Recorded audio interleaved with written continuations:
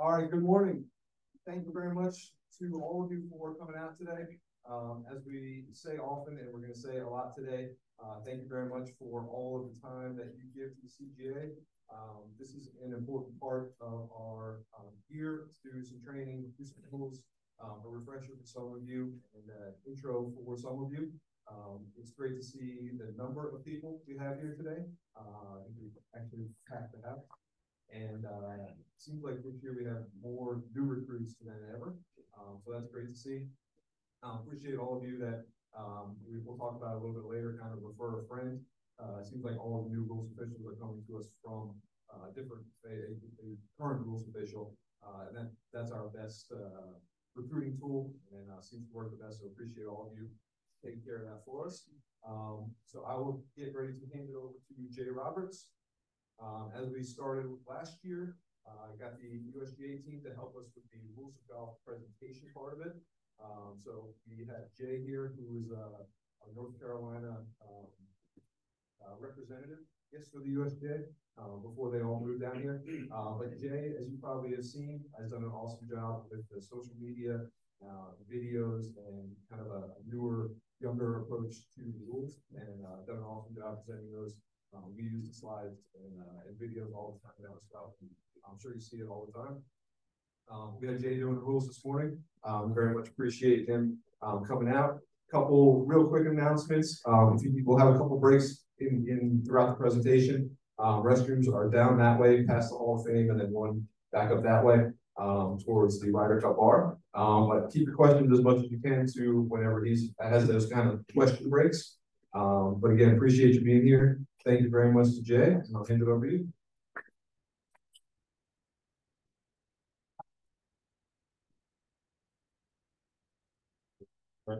Good morning. Sure. Good morning. Thanks, Chris. Appreciate that. Very excited to be here. Not only because it's Pinehurst, but this is my hometown. I mean, not Pinehurst exactly, but I'm local. Played in many CGA events throughout the years. I plan to play in as many as I can in the years to come. Just had a little baby girl. She's 3 months now, so we'll see. When you sell your club?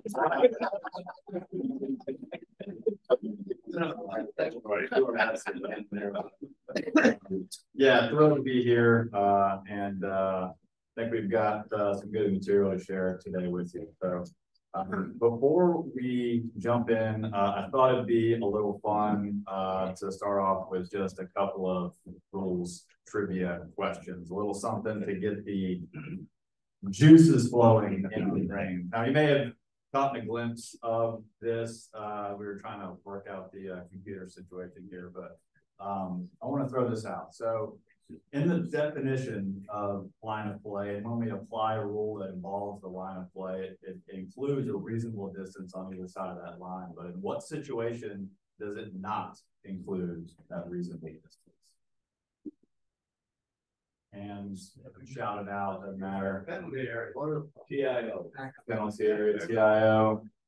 Not yet. Not yet.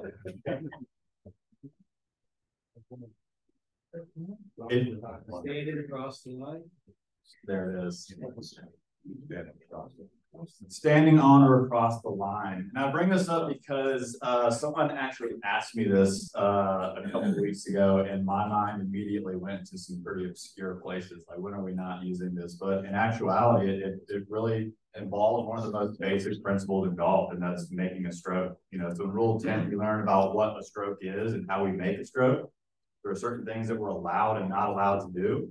One of those things that we're not allowed to do is deliberately place our foot either on or across that line when we're making a stroke. So here in this picture here, I'm deliberately standing on either side of that line when I make a stroke, and that's just not allowed.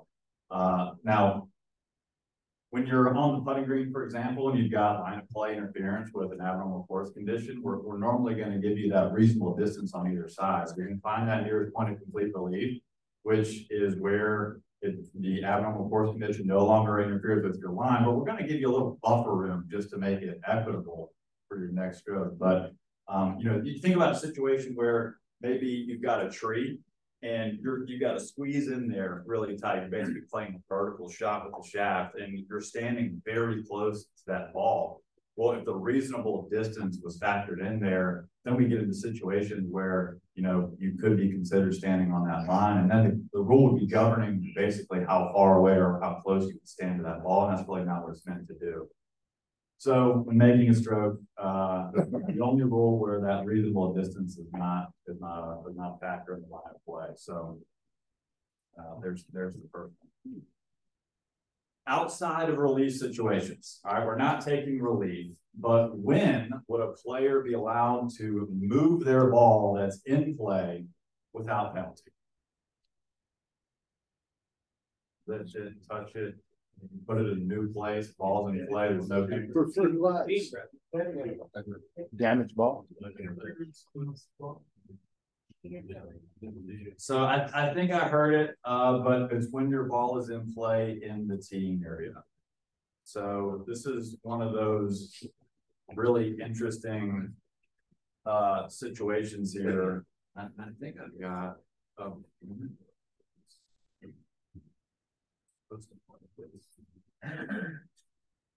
so the teeing area is one of the 5 defined areas of the golf course. There's a lot of special privileges that we have in the teeing area, really because the ball's not in play yet. But in some situations, I wish we could play this video here, but in some situations, you might actually have a ball in play while it's still in the teeing area. In this particular example, I have topped this ball so horrendously that it popped straight up and came down, and it's in play in the teeing area. And when your ball is in play in the teeing area, whether it's because it hasn't left the teeing area or it's left and it's returned, or you've taken relief and you're in the teeing area, you're allowed to pick up that ball, move it anywhere you want in the teeing area. You can even put it on a tee without penalty. So pretty interesting, but fun situation there. All right. We've all heard the expression, you can take relief no closer to the hole, but when are you allowed to take relief and go closer to the hole? Stroke and distance. Stroke and distance. Relief Another area. one. Relief area. Yeah. What kind of relief area? Drop it. Drop it on the line. Dropping zone. Back of the line. Dropping zone. So 2 unique situations, not necessarily unique, but unique in the sense that there are times when taking relief in these situations can put you a lot closer to the hole. So you think about stroke and distance, for example, you got a 15-footer down the steep slope to a front flag with a false front right behind it. You hit it a little too hard, rolls down that false front. Now you've got a 60-yard wedge shot coming back. You can play that ball as it lies if you want to, but you can also take stroke and distance, which might be the advantageous play there. Replace the ball in the original spot on the putting green, you got another go at it. Still 1 stroke, but we're getting closer to it. Dropping zone, you know, another example. There's been a lot of discussion over the years about where committees should or are allowed to put a dropping zone, but the committee has a lot of flexibility and latitude as to where they put a dropping zone, how they want to set up the golf course. You know, you might have a situation where off the tee, you top one, dribble it into the water right in front of you. That dropping zone could be another 60, 70 yards up close to the hole. Sometimes it's even on the other side of the water, even closer to the hole. But another situation where we're taking relief closer to the hole. All right, I've got one more here. And if you've heard this before, don't say anything. If you have heard it, you know the answer, you can raise your hand. But if you don't know, I'm just curious what kind of answers we get here. But in what situation would a player take free relief by dropping on the putting green?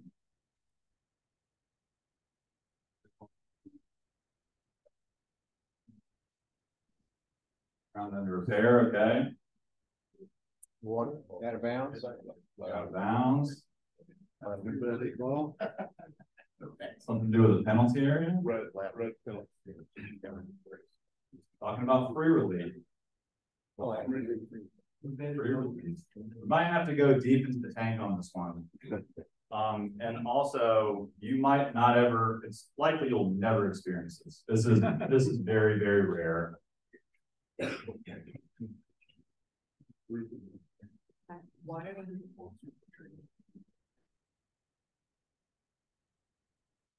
Are we throwing in the towel? Come on, guys. Casual water. Okay. It's when your ball's on the putting green and you have interference with a wrong green. Wrong. Now, I want to work through this here because we shared this with some very bright, very experienced referees, and for some reason they've just had trouble connecting dots here. So there's no reason why this should spiral out of control in your head. Everything you need to know and do is right here in this rule.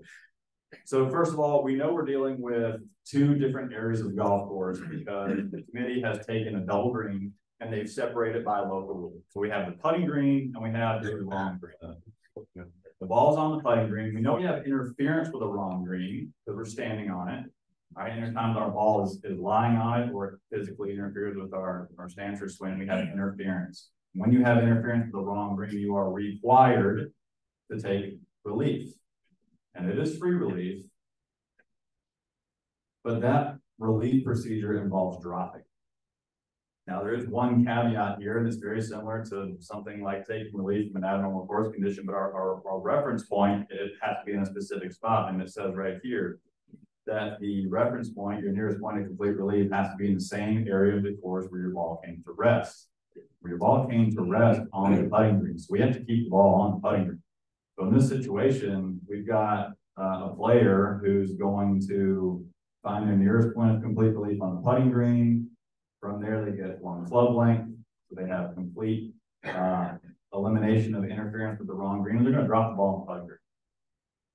You'll never see this. This is a once in a lifetime situation. This is actually a picture from last year's U.S. Senior Women's Amateur. We did have a shared green, double green, separated into two different greens by local rule by the blue stakes right there. And really that ball can't come to rest. It might be hard to see there, but that, you know, the separation line was right on the slope. The ball's just naturally hardly ever going to land there. But anyways, it's a fun, good question. And it will absolutely earn you a beer at a bar bet on the so use it. That's good. Questions? Yes. What was the strategy in bifurcating the greens like that? Why not just say, here's the green and it's a double green and we're not going to split them? Yeah, there's a couple of different things that go into play there. I didn't work this championship, so I wasn't part of that decision-making process, but you know, so I can't really speak to why they decided to do that there. Did anybody work this championship last year by chance? No. You know, it could be for a number of reasons, but We don't want people chipping off the green. that's a good one. No, I mean, so committee has a lot of latitude to work with, but anyways, fun little trivia question. Now, as we get into the meat here of today, last year we conducted 18 total championships. And at our championships, we asked our referees to document the rulings that they give. And so if a player calls a referee over and they assist with a ruling, we'll ask our referees to document that. So we'll take the player's name, they'll write down the course, the round number, they'll do a brief description of the incident, and the rule number that applies, and the estimated ruling time that it took. Sounds like a lot, it's really not that big of a deal. But with that being said, across the entire 2023 season, how many total rulings do you think we have? And let's do this Price is Right style. Don't go up. Lots of numbers. I'm very curious. 2,000, 3,600. 3,600. Ballot. 30. 2,657. So obviously the number of rounds varies by championships. We get into stroke play, match play, and all that fun stuff. But you know, if you consider each championship averaging 5 rounds, you know, we're looking at about 30 total rulings, 30 to 35 total rulings every single day. Now, of that 2,657 rulings, what was the most common rule that came into play? Relief. Relief? What kind of relief? Am I? 16. Yeah, 16. So rule 16 accounted for about 33% of all rulings the entire year. So when thinking about what made sense to cover today, what was the most practical thing to cover today, why not take a thorough dive into the rule that you are most likely going to encounter out on the golf course? So we're going to take a good dive into Rule 16, abnormal course conditions, including immovable obstructions. We've got dangerous animal conditions. We have embedded ball. And just so you are aware, has anybody signed up for a workshop this year, a USGA workshop? Okay, good number of hands. So you might recognize this slide. This slide is what we use in our full-blown and live workshop. And I will warn you that there's a lot of slides. There's a lot of information here. There's a lot of information in Rule 16 by itself. And the slide decks are really meant to go through every single line of the rule. I'm not really planning on doing that today, but if you find me sort of getting my bearings, that's why. But Rule 16. So from a chronological perspective in the rules, the rule right before this, Rule 15, we were dealing with movable objects that get in our way. So we're talking about loose impediments, movable obstructions, and the relief procedure for those things is to simply leave the ball in place and move the object out of the way. Here in Rule 16, we're dealing with conditions that we can't move out of the way. So the rules give us a procedure to deal with that, and we're going to move our ball out of the way. Now, abnormal course conditions are things that the rules do not consider part of the challenge of playing the course. So when you have interference with them, we've got a way to get rid of them, to get out of the way of them so we can play and make our stroke. Now, I'm sure most of you probably experience this, but abnormal course conditions, the term is such a widely misinterpreted term. I think a lot of people take the word abnormal and they apply it in the wrong context. You know, they see an area where there's grass everywhere, but there's that little dirt patch. Well, that's not normal. It's supposed to be grass there. That must be abnormal. I must get free relief. And that's just not what this term means. This term simply means any of these 4 conditions. When you look up the definition of abnormal course conditions, that's the definition right there. It's referring to any one of these conditions. Now, each of these conditions are their own separate entity.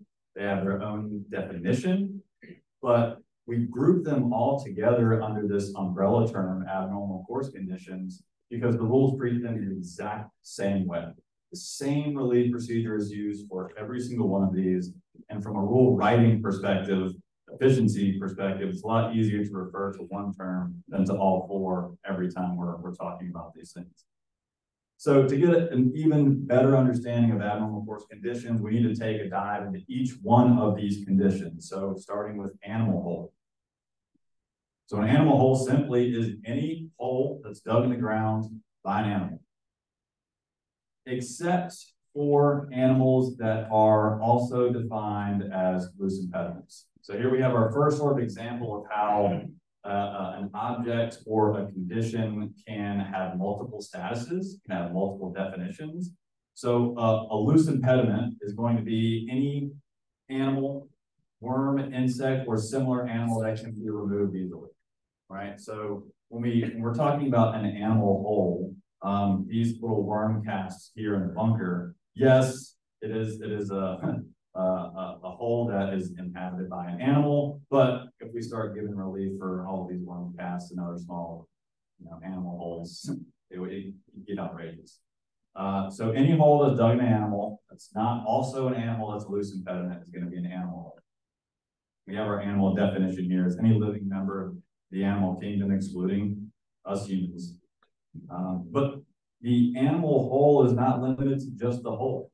There are a couple other things that fall into the definition of animal whole. So we have the loose material that the animal dug out of the hole. We've got any worn down tractor trail that leads into that hole. And we also have any area of the ground that's pushed up or altered because of an animal digging underground. So in that last example there, we don't actually need a hole. We don't need to see a hole. We could just have, this raised up turf from a groundhog, gopher, whatever. These are all part of an animal. There is one other exception. So an animal hole is not going to include any animal footprints that are not a part of a tractor trail leading to that animal hole. So here we've got, a deer, elk, some sort, just prancing along through the bunker. It's not part of any tractor trail that's leading into a hole. Your ball comes to rest in one of these footprints. That's pretty unfortunate. Play it as it lies or take penalty relief from playable ball, but animal footprints are not part of animal. This was a little bit of a language update for 2023. So we built in this sort of clarification, which eliminated an interpretation that we had for animal whole.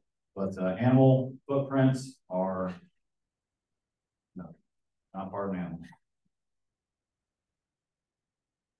The next condition, we have ground under repair. Again, very similar to the term abnormal course condition in the sense that it's just widely misunderstood. People will look at this and many golfers might think, well, yeah, that's ground that's under repair. It's literally under repair. It's in the process of repairing. Isn't that ground under repair? And it's not. Very simply, ground under repair is any part of the course that the committee wants to be ground under repair. It's as simple as that. It's any part that the committee wants to define as ground under repair. Now they can do it for a number of different reasons, for really any reason that they want to. Here we've got a picture from last year's Senior Women's Open. It's our good friend Ryan Farben there, marking this area for ground under repair. Now it doesn't look abnormal really in much way. You might be thinking, well, what's going on here? We do have that little bare patch, but actually what was going on here is we had a lot of rain the night before, and we had one of those bubbles underground. So there's a lot of water underneath the ground, and when you stood on it, it's kind of like standing on a waterbed. The ground was moving all over. So, we decided, hey, look, if the ball comes to rest here, you can play it as it lies if you want, but moving ground while playing a stroke is not part of the challenge. We're playing this golf out here, so we were willing to give free relief there. I'll point out that otherwise, so there's lots of different ways that we can mark ground under repair, but it doesn't have to be with lines or stakes. It can be done verbally. It can be done through language written in the local rule. It can be done just by sticking a sign out there on the golf course. So there's lots of ways to get there, but we'll get into a little bit more detail here. Now, when we have a defined area of ground under repair, there's a couple things that we need to know. So first of all, what does it include exactly? So it includes all of the ground inside that defined area, but it also includes any growing or natural object that's rooted inside of it. So here we have a great picture of what a golf course might likely want to define as ground under repair. Flower beds are pretty common, other planted areas where, we don't necessarily want golfers to play from. They can if they want to, but usually when you give a player a free relief option, they're typically going to take it. But in terms of the things that are growing inside of us, all these bushes and plants and shrubs are part of the ground under repair. And that is inclusive if these plants were actually growing up and out over the edge of ground under repair. So we'll get into some markings here in a little bit, but for the purposes of this picture, the edge was defined by this mulch liner, and if there were some rooted bushes and they grew up and out over, this area over here, that bush would still be part of ground under repair. So if you had interference from it, even though your ball wasn't in it, your swing might be hitting the bush, you'd still be entitled to free relief under ground under repair. You still have interference by ground under repair. We do have an exception though. So if we've got, say, a bush or a tree that is growing outside of it and it's underground or attached to the ground, this is not part of ground under repair. So if the committee, for whatever reason, decided to mark this area as ground under repair, we've got our white line here. And it included this tree. These roots right here that are outside of the defined area would not be part of ground under repair. So a very important distinction there. So not only do we have, in terms of ground under repair, what it includes when you define it, but there's also a couple of conditions where the committee doesn't have to define it at all. These are just automatically ground under repair. The committee doesn't have to mark it. They don't have to define it. They don't have to put a sign out there. These are automatically ground under repair from which a player would be allowed to have free relief. So number one, we've got three things. We've got any hole made by the committee or the maintenance staff in setting up the course or maintaining the course. So here at the bottom, we've obviously, we've got a lot of construction going on. There's a pretty big hole. It looks like to be in the middle of the fairway. The committee doesn't have to mark it. They don't have to put lines down. They don't have to put paint down. This is automatically ground under repair. So if you have interference, which we'll get into here in a little bit, that would be ground under repair. Any hole made by the committee in setting up the course. So perhaps not the best example, but it's an example that people like to use. If that penalty area stake had been removed and the ball was in that hole, or you had interference with that hole, that's a hole made by the committee. You'd be allowed free relief from that. However, the ball would likely be in the penalty area, so you wouldn't get free relief. To get yeah, not the best. Any material that's piled for later removal. So obviously our grounds crew, our committee does a lot to set up a golf course, and there's a lot of debris and other material that's required to set the golf course up, and something very common here is grass cuttings. If there is material that's piled with the intention that the committee is going to come back at some point in time to remove it, then we're going to consider that ground under repair. But another example of an object or a condition having multiple statuses, even though this is ground under repair, this is still natural material, unattached material that is also considered loose impediments. So you can take free relief from ground under repair, or you could just move some of these grass clippings out of the way. They're also loose impediments. The key distinction here is that there has to be an intention for the committee to remove this material at some point in time. If there is a pile, but nobody's planning on coming back out to remove it, it's not ground under repair.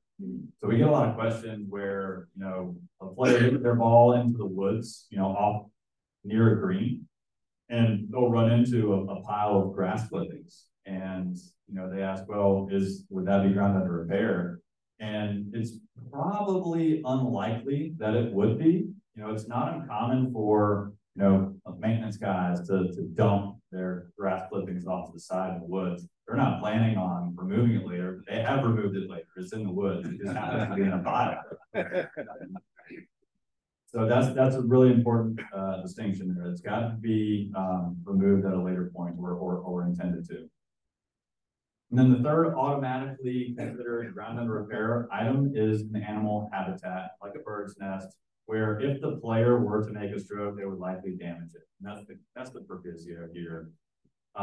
One of the, you may have seen recently a USGA post of Brian Wendell, I think. He had interference with a wooden birdhouse that was nailed to a tree, and it interfered with his swing. And we were considering whether or not it could potentially fall into an animal habitat, which it is, it's an animal habitat, but it's under this proviso that the swing would damage it.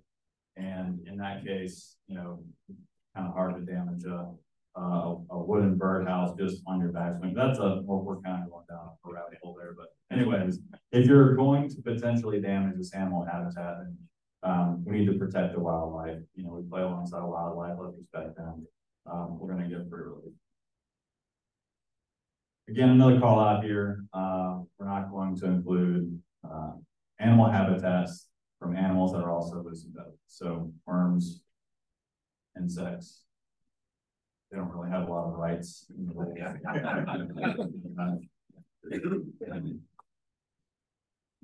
All right, so I mentioned a little bit earlier, there's a lot of different ways that we can mark or define ground under repair. One of those is by stakes.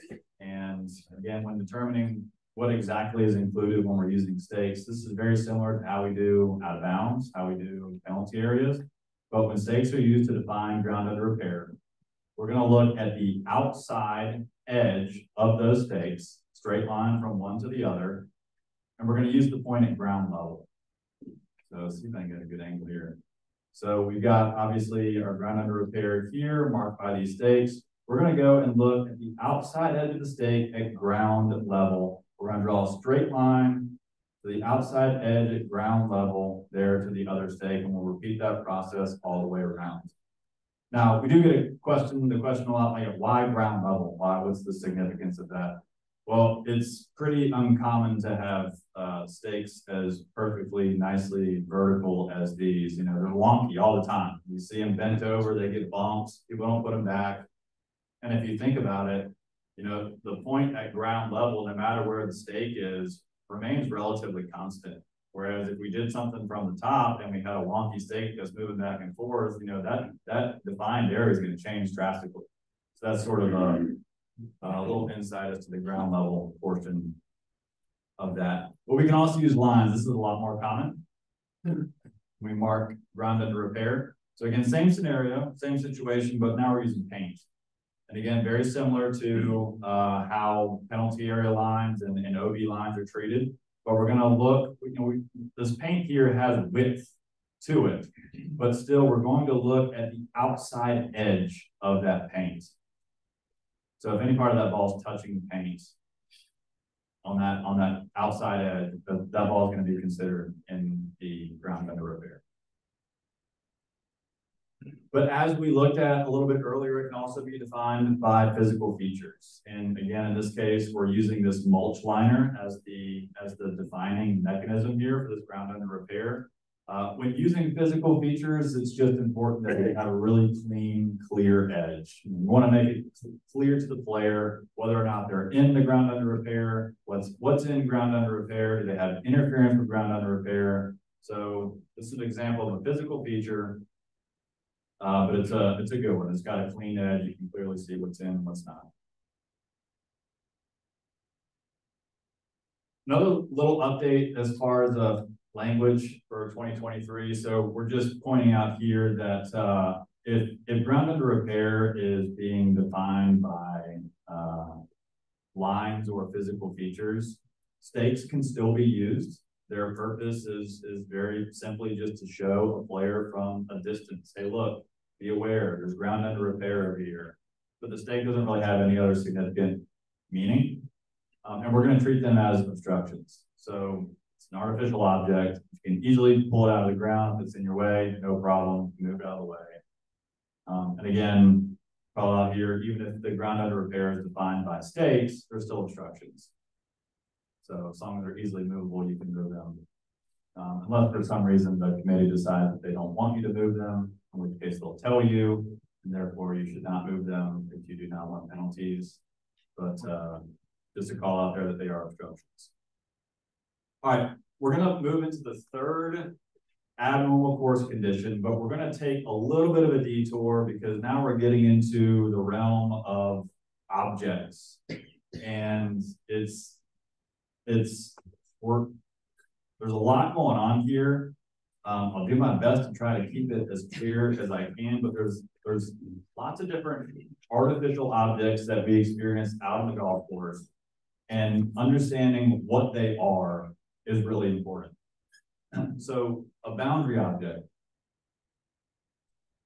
This is what's used to show or define out of bounds. So it can be a stake, it can be a physical feature like these fences. It's important to know what's included and what's not included. I'm gonna go back here. So fences are a very common object that we use to define out of bounds. But when we're using a fence, the boundary objects includes the base and the post of that fence. So we have, see that right there, that's important, that's part of it. It's not gonna include any angled supports or guy wires. It's a good example here. Now here's where things get really interesting. So fences and gates are very problematic in a lot of different ways.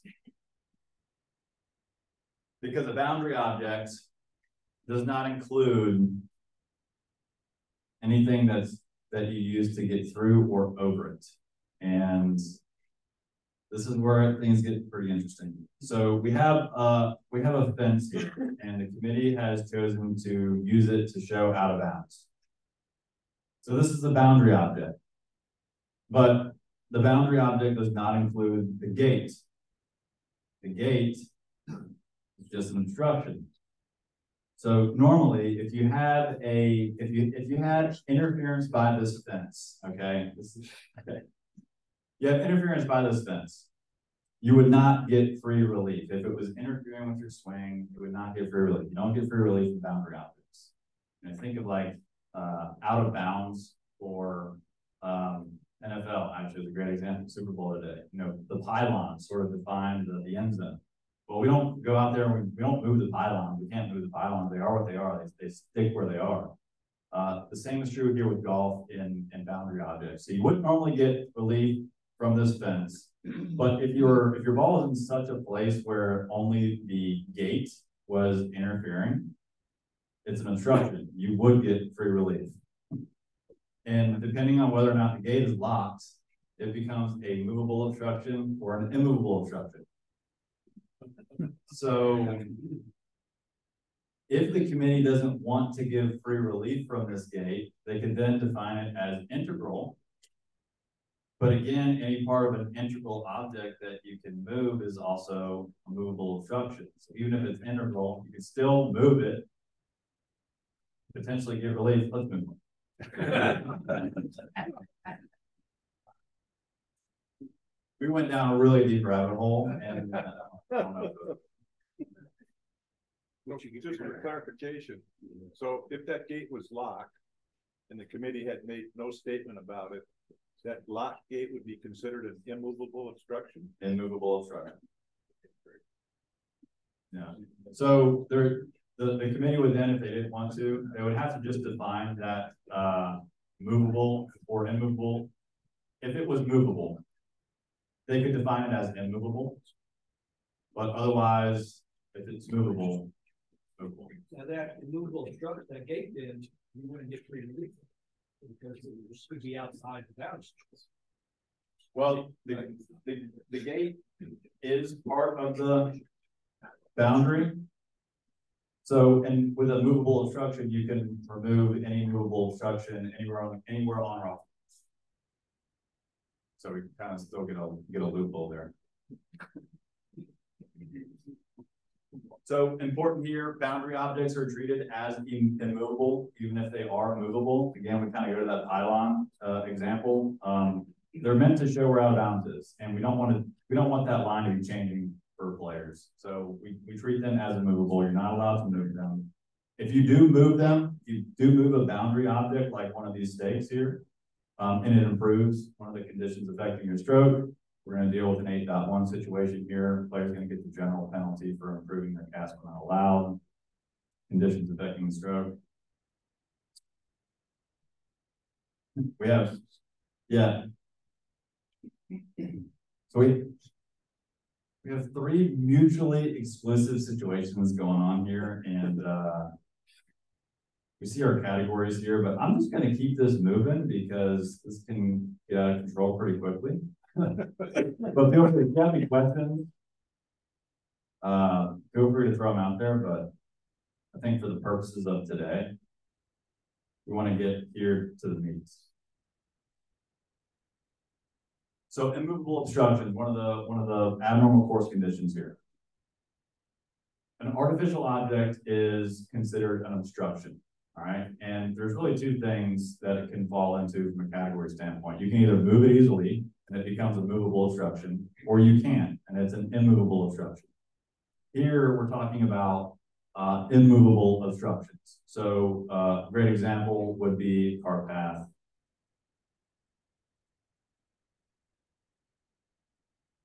Cart path, yeah, so we're just gonna skip all that. So any obstruction that can't be moved with reasonable effort and without damaging the golf course, all right? So this cart path, great example, we see them all the time. This is an immovable obstruction. Kind of touched on this a little while ago. So the committee can define any obstruction to be immovable, even if it meets the definition of movable. So we've got these fences here. It might be pretty practical for a player to pick up one of these pilings and to move it because they can. It's easy to do. But if the committee doesn't want them to do that, they can just define it. Hey, look, you're not allowed to move it. Don't move it. It's immovable, and we're going to leave it at that. All right, our last condition here: temporary water. The temporary water is any temporary accumulation of water that's on the surface of the ground. And one of the keys here is that it can't be in a penalty area, right? It can never be in a penalty area. And it has to be visible. That is the key, the biggest key of all that is it has to be visible. It has to be visible either before you take your stance or after you take your stance. Back here, we had a great example. Obviously, we've got a bunch of water that's not normally there, looks like to be in the middle of the fairway. We can see that water, and it's not normally there. But there are a lot of situations where it's rained just enough. There's just that right amount of water in the ground where you don't see it right away. And when you take your stance, it starts to puddle up around your feet. That would also be considered temporary water as long as that water remains present. You can't draw water up and then have it immediately dissipate back to the ground. It has to remain present to be temporary water. Now, as referees, I'm sure you get this a lot, players calling you over to hey, I think I've got temporary water here, and they're doing some Bulgarian split squats. Like, look, I can get this. That's not what we're talking about here. We're talking about the player taking their normal stance as they would for the stroke. If water comes up, then it's temporary water. We're not going to be trying to draw the water out of the ground.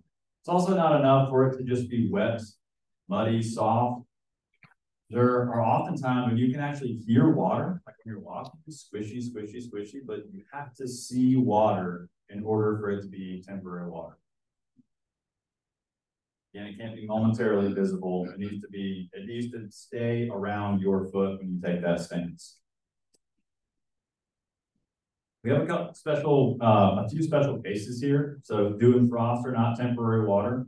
They're also not loose impediments. They are, just natural occurrences that happen on the golf course. We see them all the time. Snow and natural ice. Another special case here, and this is one of the few times within the rules where the player sort of gets to choosy if they want. So when snow and natural ice are on the ground, they can either treat that as loose impediments, move them out of the way, or they can treat it as temporary water. But it has to be on the ground. If snow or natural ice was on a branch, for example, they could treat them as loose impediments, but if, we've got swing interference and we've got an icy branch, that's not our backdoor into getting temporary water relief. That's just loose impediments. You can move them if you want, but temporary water has to be on the ground. Manufactured ice is just an obstruction. Considered an artificial object because it's gone through a human manufacturing process to create it into the shape that it is. So if you have, somebody spilled their drink on the golf course, you've got ice cubes in the way, just pick them up, move them out of the way. Movable obstructions. Okay, so those are the 4 abnormal course conditions. And now we're going to move into what we actually do to take relief. And one of the huge components of this relief procedure is the nearest point of complete relief. So this is the estimated point that is closest to where the ball currently lies, where if you were to make a stroke at that location, you would have no more interference with the condition you're taking relief from. So here we've got a great example. Players' balls on the cart path. It's an immovable obstruction. They're entitled to free relief.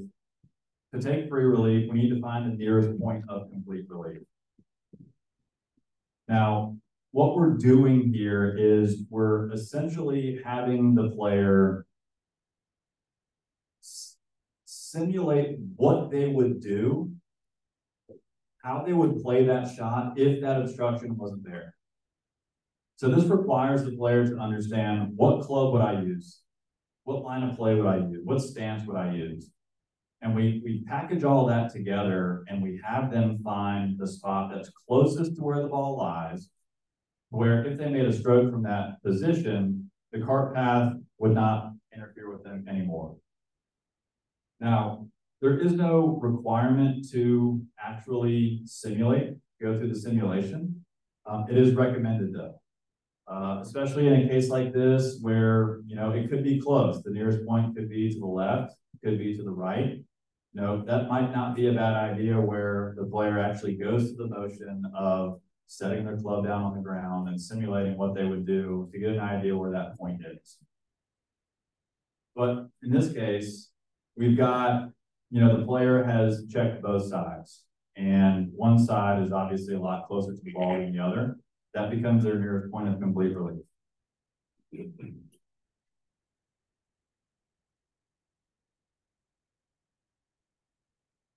And it's important to point out that the nearest point of complete relief does relate solely to the condition that you're taking relief from. There's going to be lots of times where you're taking relief from a cart path, for example, and you've got temporary water where you're supposed to drop.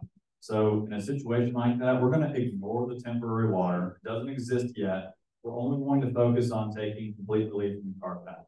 If after taking relief from the cart path, we now have interference from that temporary water, that's a new condition. We can go through the process again to take relief from that condition and move forward as such, because it can make a difference. One other concept that I'm trying to put together from a video standpoint, and one of the widely misunderstood aspects of the nearest point of complete relief is that when people take relief, they're sort of under this impression that I'm supposed to have a great shot after I take relief. And got a few ideas on how to do that, but that's not the case. The rules do not care about what obstacle you might face after you take relief. The rules only care about giving you complete relief from whatever you're taking relief from. So in this situation, the player's ball was on the cart path and his nearest point's putting him in this tree right here, which isn't ideal. Everybody would love to go left out in the open with a clear shot to the green, but the nearest point is just that. It's the nearest point, which is in 99.9% of the time, just 1 point, and you don't get to choose where that is. So here again, we're pointing out that we're going to do it once at a time. You must take relief separately for each condition. Now, there can be a time where, again, let's say we're dealing with a cart path and temporary water. So we take relief from the cart path. We now have interference with temporary water. So we take relief from the temporary water and it puts us back on the cart path. And we would ultimately just ping pong back and forth. We wouldn't really go anywhere. So in a situation like that, the rules will allow you to group them together, consider them one, and then take relief using a combination of what the condition would be as a whole. but it's important that you actually go through the motion of dropping once and then taking relief from the other condition. That'd be a cool video too.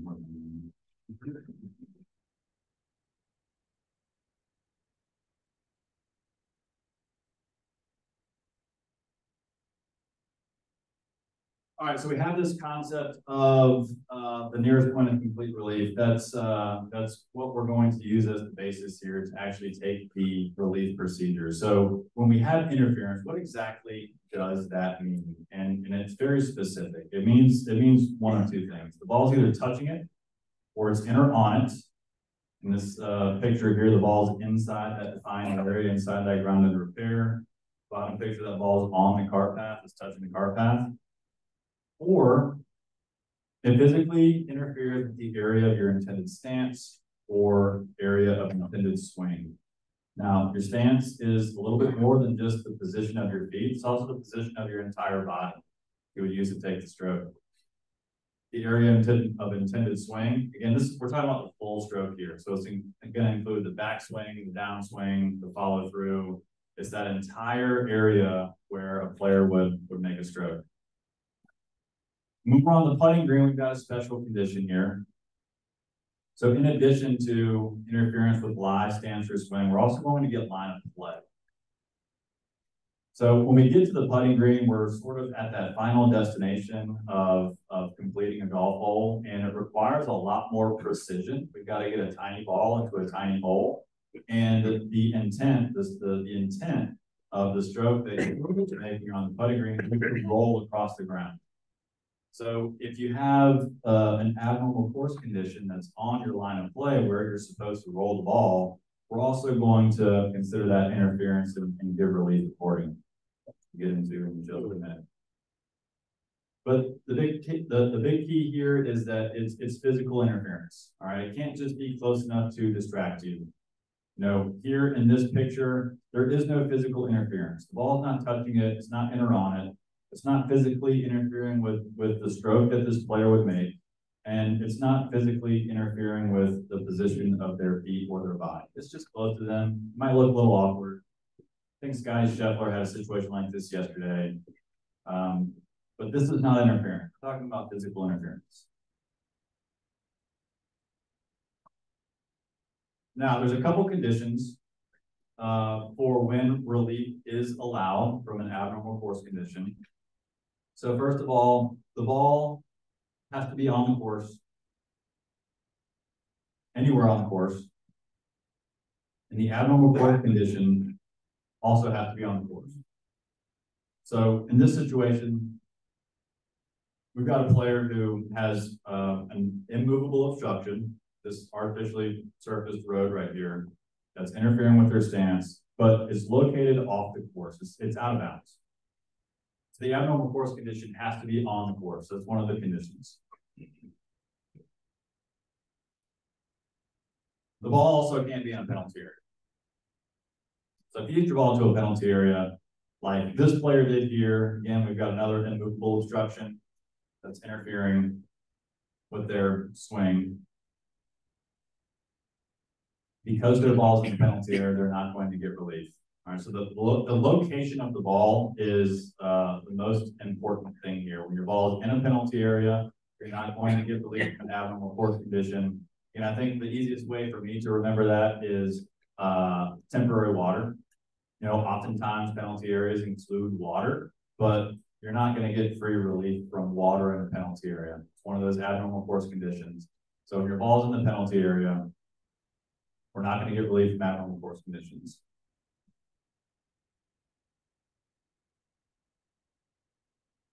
It's a good example here. Players in the penalty area, again, balls in the penalty area, and they have interference with an immovable obstruction, this cart path.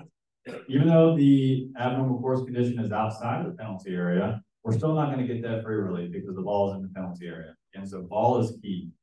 Position of the ball is key. When it's in the penalty area, no relief. When it's outside, you could potentially get relief. Now, I think it's worth pointing out this. There's a local rule that was recently published. We used it last year, but it's in our championship, but it allows for free relief for abnormal course conditions, specifically immovable obstructions, when your ball's in the penalty area. And the idea behind this is, as course markers, as you go out to mark the course, and you paint your lines, and you put the things where you want to, this is allowing the committee to put the lines where they need it. So, do we have a lot of people that put paint down, marking golf courses? So, if you do, you might appreciate this. But so as a marker, you'll go out there, you'll look at the hole, you'll evaluate the hole, you'll see exactly where you want to put the line, and you start painting. So you got your paint gun, and you're walking, and you're looking a few feet out ahead, you're keeping it real steady, and then all of a sudden you run into a sprinkler head that's right in your line, or maybe a foot to the right. Now at that point, you're sort of in this situation, like, what do I do? Because if I put the sprinkler head in the penalty area and the ball is in the penalty area, we're not going to get relief from that. But we want to give players relief for that in that sort of situation. So you have two options here. You can swoop around to the left and make sure that it's not in the penalty area, or you can keep it in the penalty area. This local rule is allowing the committee to put the line where they want to without having to worry about that. So if you know you want to put the line right here, but you've got a row of sprinkler heads right here, it's not a big deal. The ball's in the penalty area. We can still get free relief from that. But again, this is for specific items. This is really meant for sprinkler heads, other small drain caps. This bridge, for example, or this fence, was something that we provided free relief for in this particular situation, but just thought I'd throw that out there.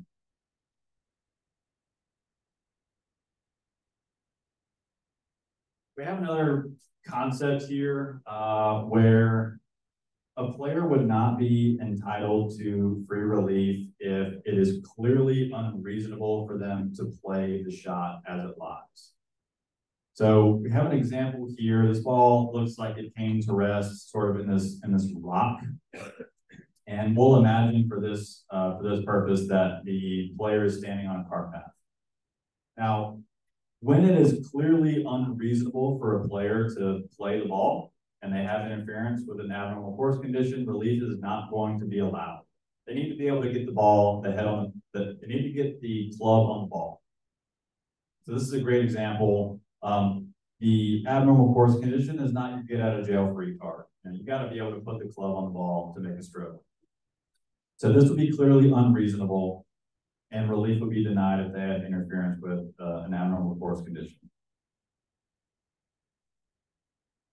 You also can't take a clearly unreasonable stance, stroke, use a line of play to manipulate the situation in order to get relief. And we've got a good video here. So this is YE Yang. This ball came to rest in a really bad lie, some thick rough, and there's a sprinkler head close to his ball.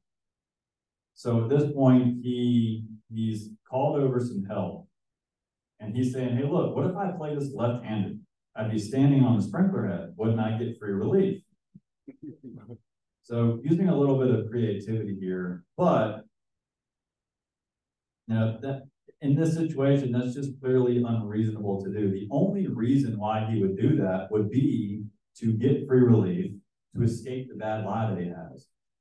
So in this case, relief was denied. This is how he would normally play it. And, after all that, he doesn't really put a great shot on that. I think you should change that.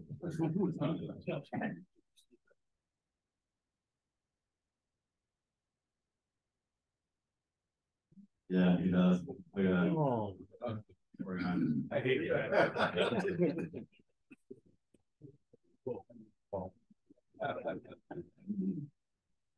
Yes, as a referee out on the golf course, you might run into that. There's some great clarifications that sort of expand on this concept, but you might have a player that says, hey, look, if I were to swing like this, I would have interference. Would I get free relief? And I think there's a couple of things that factor into it, but the main thing that at least that I think about is what would the player do? What would you do if that abnormal condition, force condition wasn't there? So in that YE Yang example, if that sprinkler head wasn't there, I don't think that there's any chance ever that you would even consider playing a left-handed stroke there. So that's sort of a tactic to figuring out, you know, is what the player is trying to do clearly unreasonable. All right, so now that we know our abnormal course conditions for the most part, we've talked about this nearest point of complete relief concepts. Now we're going to actually take relief. We're at the point now where we can take relief, and that relief procedure is going to is going to be based on where the ball is in the golf course. So we have a few different areas of the golf course. There's 5 defined areas actually. So we have the teeing area is one. We have penalty areas is another. We have bunkers. We have the putting green, and we have the general area. So the general area will include everything that the 4 specific areas do not. Your trees, that's your woods, bushes, everything that's not covered by the 4 specific. So when our ball is in the general area, again, location of the ball is key, it's important, and we have interference with an abnormal course condition, we're going to take relief by dropping. Yeah, we're going to use our nearest point of complete relief. And that spot has to be in the general area. So for simplicity purposes, you know, you're generally going to keep the ball in the same area of the course where it was at rest when you take relief. There are a few exceptions. From that spot, we're going to get a 1 club length relief area that's no closer to the hole, keeping that relief area in the right area of the course. So if we were to kind of play out this example here, we've got ground under repair. It's marked by a white line. Ball's inside. The ball's in the general area, and we're going to take relief. So we're going to find the nearest point of complete relief, the spot that's closest to where the ball lies, to where if we were to make a stroke, we would have no more interference with the ground under repair. From that point, we get a 1 club length relief area to drop in, no closer to the hole, keeping that relief area all in the general area.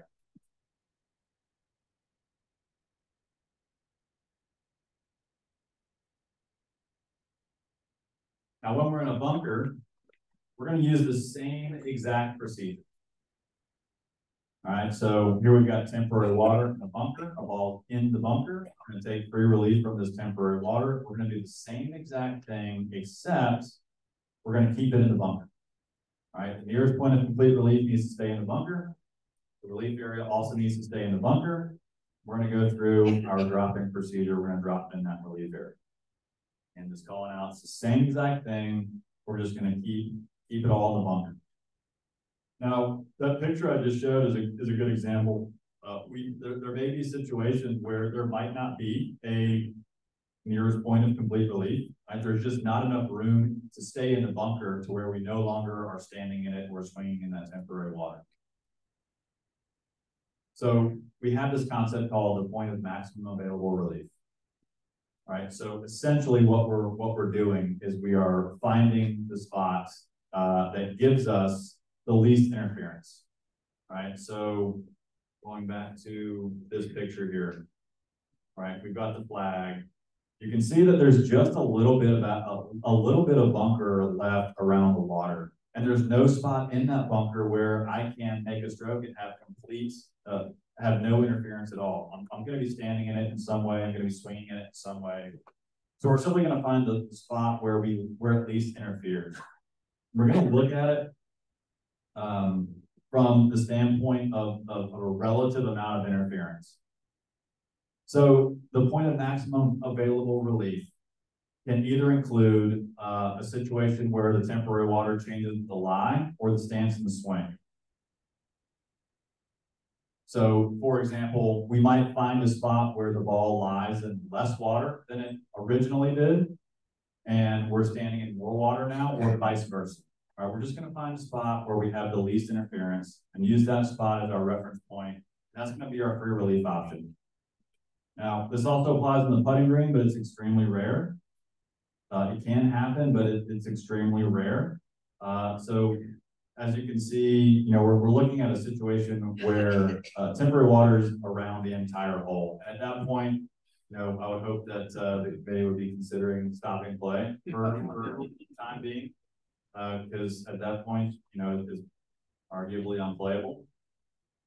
But again, we can do this on the putting green as well. And it's also important to point out that your nearest point can be the green as well. So when your ball's in the bunker and you've got that interference, you can take that free relief procedure by dropping in the bunker. But we also have a penalty option if you don't like that. And you can get outside of the bunker for 1 penalty stroke. And I don't think you can ever go into a bunker and get out of it completely scot-free. You hit your ball into the bunker, you're sort of penalized for that shot. It's going to cost you 1 stroke to get out. So even though we're talking about a free relief procedure, we're changing areas of the course. We're getting outside of that bunker for 1 penalty stroke. And we're going to use the back on the line relief procedure. So we'll use the spot of the ball. We'll draw a straight line from the hole through the ball and go back on that line as far as we want. Now we have to drop it directly on the line. That's what activates the relief area in this situation for this option. And the ball can roll up to 1 club length in any direction, even if that's closer to the hole. Now, if you have multiple areas of the course, potentially in this relief area, so say I go back to a spot where I'm about to drop in some grass, but there's a bunker right to the right, and it's within that 1 club length, the ball has to stay in the same area of the course that it first touches when it drops. So if I drop it on that line and it drops in the rough and then it bounces into the bunker, it's in a different area of the course now. You would have to redrop that ball to keep it so that it stays in the general area. We'll go through our dropping procedures there. Drop. No success. We'll place on the spot where the ball first touches the ground on the second throw.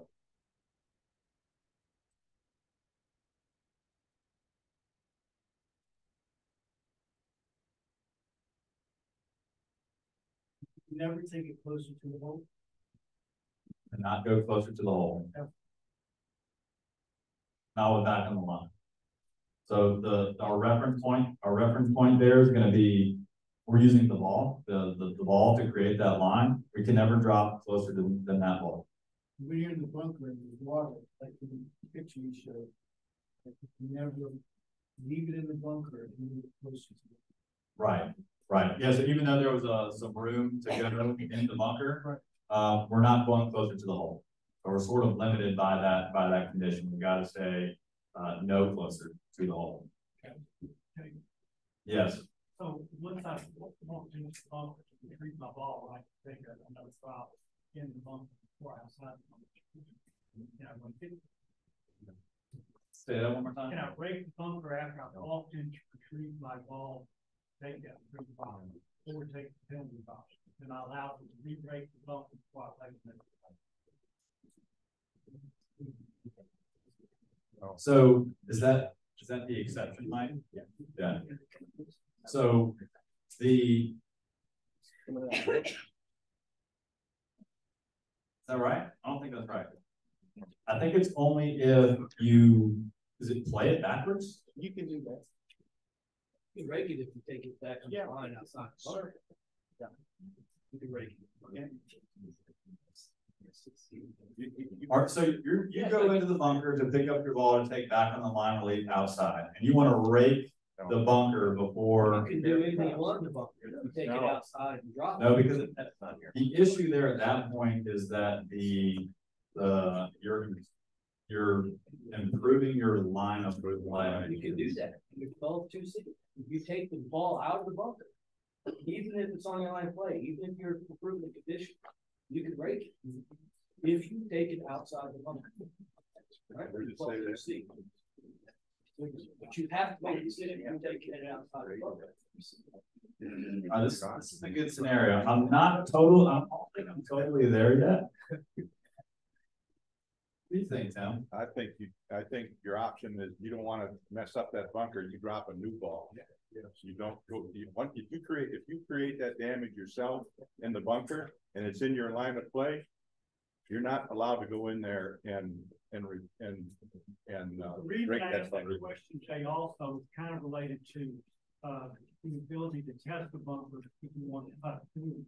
And I thought about that, so well, if I'm gonna give my ball, if my ball's outside the bunker already, so I want to cut through it, and I walk into the bunker to test the sand, which I believe I'm allowed to do.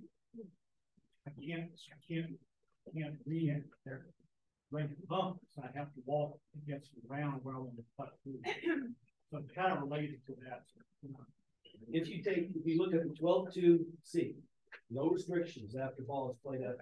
After the ball is in a bunker's played and is outside the bunker, or player is taken or tends to take the lead outside the bunker, the player may touch sand in the bunker without penalty, smooth sand in the bunker to care for the course without penalty under 8.1A.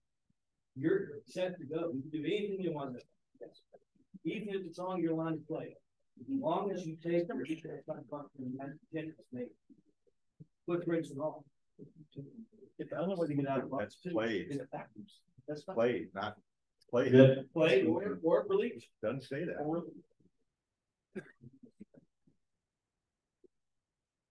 So this is a good situation. It's worth to do this. Chris, you got any thoughts back there? Yeah, I think say 12-3. There's no restrictions after ball is played out of the bunker, but after ball is played outside the bunker, or a player taken or intends to take the lead outside the bunker, the player may move the sand in the bunker to stand for the court. 12-2. 12-2-3. Okay. It's 12-2, 12-2C3, something like that. 12-2-3. 12-2-3. Yeah.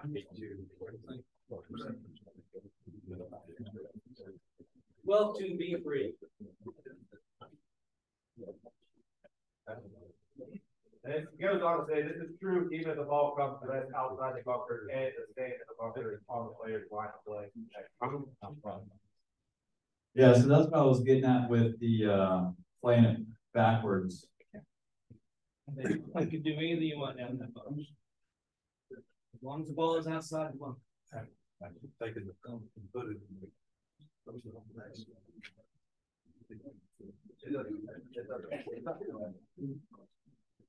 Same thing if it gets it out of bounds. Just play again.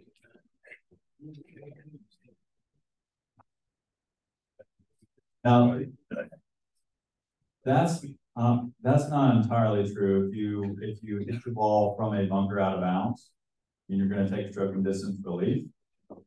Then you can smooth the sand there too. All you want. Yeah. In the relief area you're going to drop in? Yeah. Yeah. Ball outside the bunker. Outside the bunker.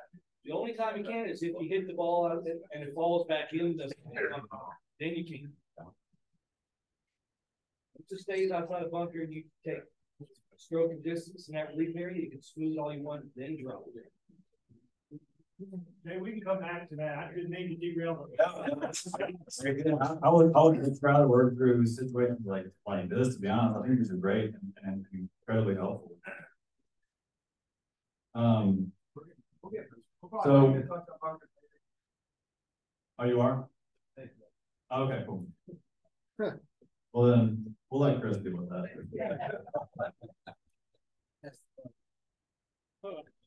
But it's a good scenario.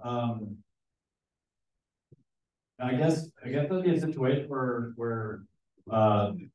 well overriding 8 specifics over generics. That's interesting. So I had recently experienced another situation that was similar to that.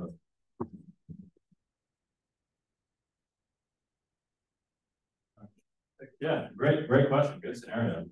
Yeah, I never I mentioned this in the beginning, but please, like, comments, questions, that's gonna help this go a lot better for me, so, do not hesitate.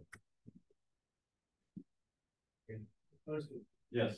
I have a question. Where you called the situation of mark around in the repair where the water was under the side of I think you called it bubbling. Player decides to play that goes in the bunker and the ball moves, or goes into the under repair area, the ball moves. Is that a penalty for moving the ball? Causing the ball to move, or they still have the option of free release without a penalty? So the ball's in ground under repair in that bubble. Yeah. And the ball moves. They go in and play the ball and they move, taking their stance. Yeah, or yes, so they're standing on and they cause the ball to move. Yes. And if the player's intending to play the ball as it lies and they cause the ball to move, it's gonna be a one-stroke penalty, they'll need to replace the ball. That's a good question.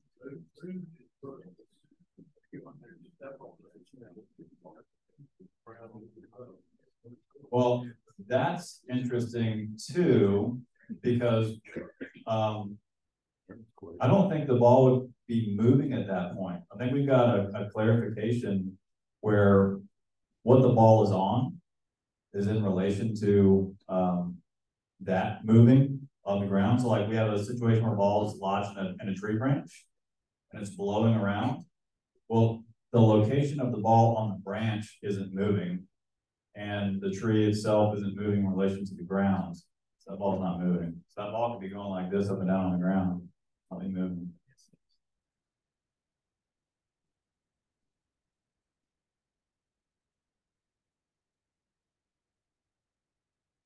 But for relief on the putting green, we're going to take a very similar relief procedure here, but again, we very rarely drop on the putting green. So if you're on the putting green and you have interference with an abnormal force condition, we can take that free relief. We're going to find the nearest point of complete relief where it's no longer interfering with our lie, stance, swing, or line of play on the putting green only. We're going to find that spot. We're just going to place it. We're not going to drop it on the putting green. We're just going to place it. And again, this is a relief procedure, so substitution would be allowed. You can change balls anytime you take relief. That's free relief or penalty relief. But again, I want to point out that it's possible that your nearest point might not be on the putting green. So in this case, we've got a ball, temporary waters on our line. We want to take free relief, and our closest spot where that temporary water no longer interferes with our line of play is actually putting us on the fringe in the general area. So we're going from the putting green to the general area. Still going to place the ball though. Again, our closest spot to where the ball originally lay. It's no longer in our line of play. And then similar here, we're dealing with point of maximum available relief. Again, pretty rare. It's not going to happen very often. Now, that covers all the situations in which we actually find our ball. We know where our ball is, but there are times where we can still take free relief for abnormal force conditions, even if our ball is not found. So did anybody see that? See that golf ball? No. See if we can do that again. You see it?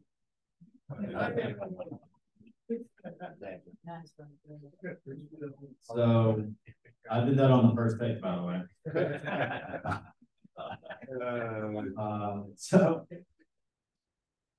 In this situation, as an example, so we hit our ball and we hit it into this shed.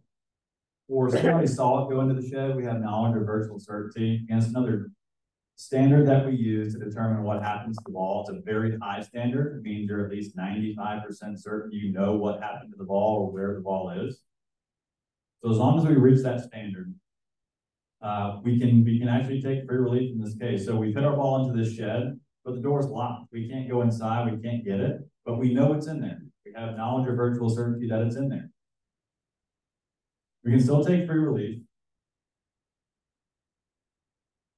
Again, this is all dependent on the area of the course that you're in. So again, we're not really changing anything here. If you're in the general area, stay in the general area, bunker, lesser penalty relief. But our procedure here is going to be slightly different. Because since we don't know where the ball is, we need to do something. So we're actually going to use the estimated point for the ball last crossed the edge of that abnormal course condition. So again, this shed's a movable obstruction, artificial object that we can't easily move. We're going to estimate the spot where a ball last crossed into it. And we're going to use that as the location of the ball and just pretend like that's where the ball is for the purposes of finding our nearest point of complete relief and using this procedure. So here, you're probably going to look at, let's take another look back at it. All right, so you're probably going to consider the edge of the roof of this thing as where it last crossed. So we're going to imagine that our ball is right here, right outside the door. We're going to pretend that it's right there. And then from that point, we're going to then work out our nearest point of complete relief where this shed is no longer interfering with our live stances. And once we find that spot, we get a 112 length relief area. Determine where it last crossed. A more realistic example would be we just had a bunch of heavy rain and you've split it right down the middle of the fairway. You see a big splash in temporary water. The huge puddle. We don't know exactly where it is in the puddle, but we know it's in there. We saw it splashed. We know we're in an abnormal course condition. So in that case, we're going to estimate where the ball last crossed the edge of that temporary water. So we're going to come back to the outside edge where there's no longer temporary water. We're going to imagine that our ball is right there. And then from there, we're going to find the nearest point of complete relief and drop within 1 level. It's important to point out that when you do this, you're locked into that ball, right? We have knowledge or virtual certainty of where the ball is. We've now elected to use this rule. We've taken our drop. That ball is in play, even if somebody finds it afterwards and within that 3-minute search time. So again, this happens quite a bit.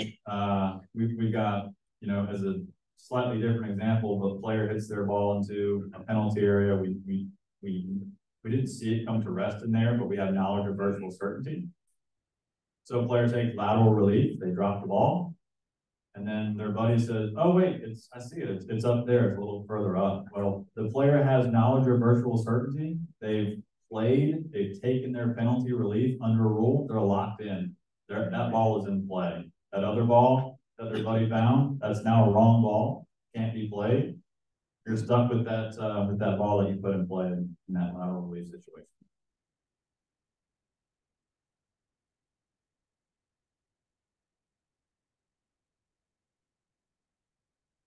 We have another concept here, another area or condition rather that it's called a no play zone.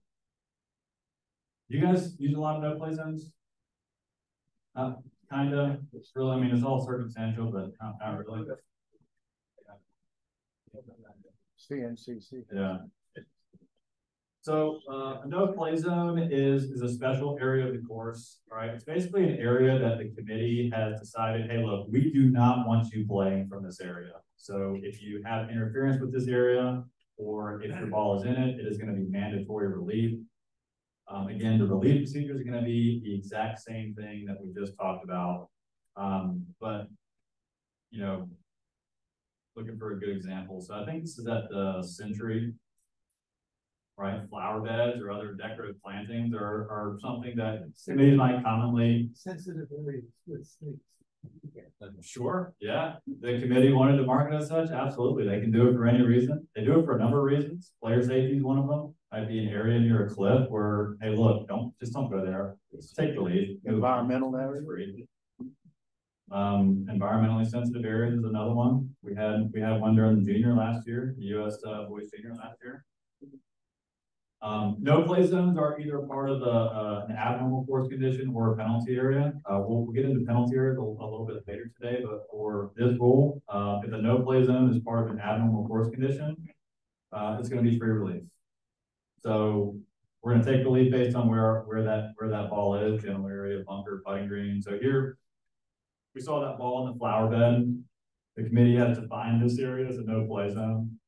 All right, we're in the general area. So it is mandatory relief to take relief. We're going to find the nearest point of complete relief, drop it in 1 glove length, no closer to the hole, keeping it in the general area. That free relief or penalty? Free relief. When the no play zone is part of the abnormal force condition, it's free relief. All right, this would also include, so here the ball was in it, the ball was actually in it. Let's say that he was a little bit closer than where he is right now, and his follow through is maybe brushing some of the flowers in there that's in the no play zone. Again, we've got interference there with swing, so free relief would be allowed. Same procedure. Then we've got a good example here.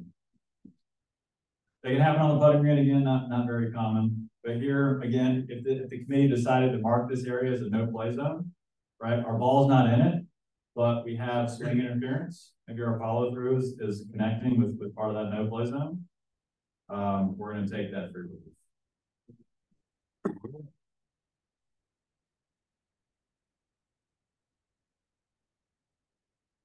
No play zones get pretty interesting when they're part of the penalty area, because we do have potential penalties involved, which I've got queued up.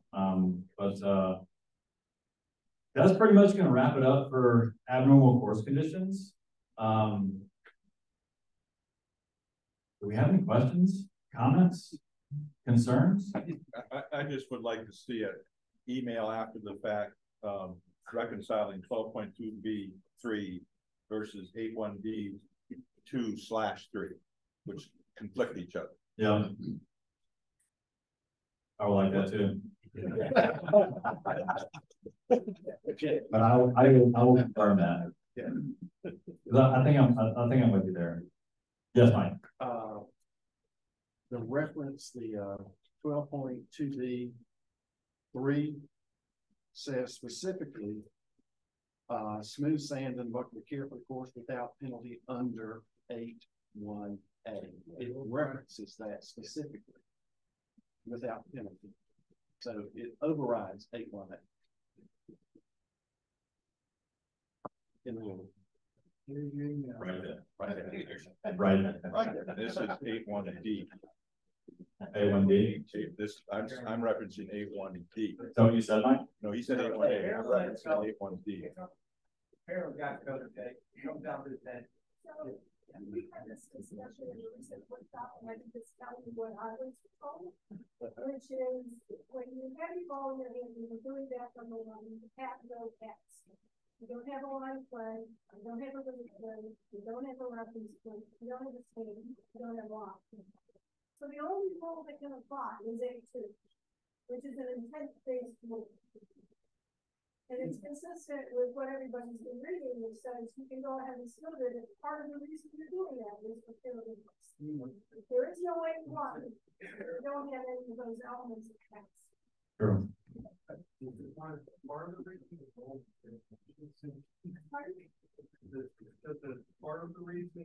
only reason, but also about secondary intent, outside of it. You got everything look like this hat? Yeah. But Yeah. in some elements,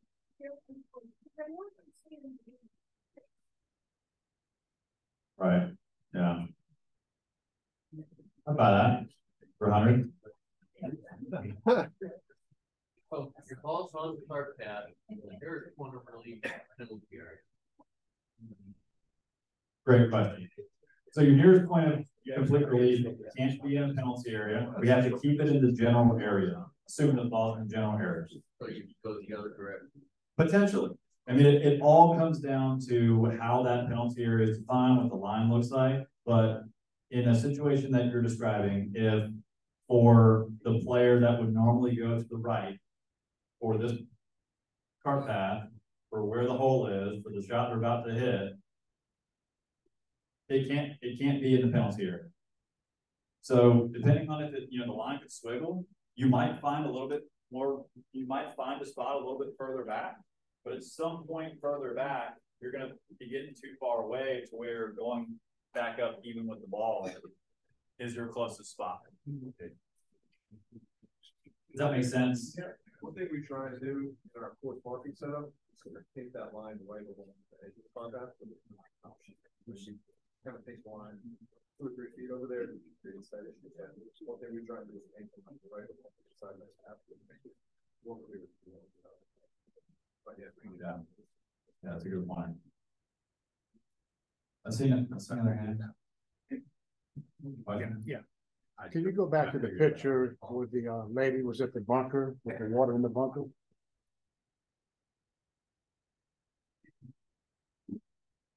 Yeah, she had the water in the bunker. There was no room to the rear. This one? Yes. So the ball is there and she's back in the grass. Where would she take relief? Well, what's she doing here? Yeah.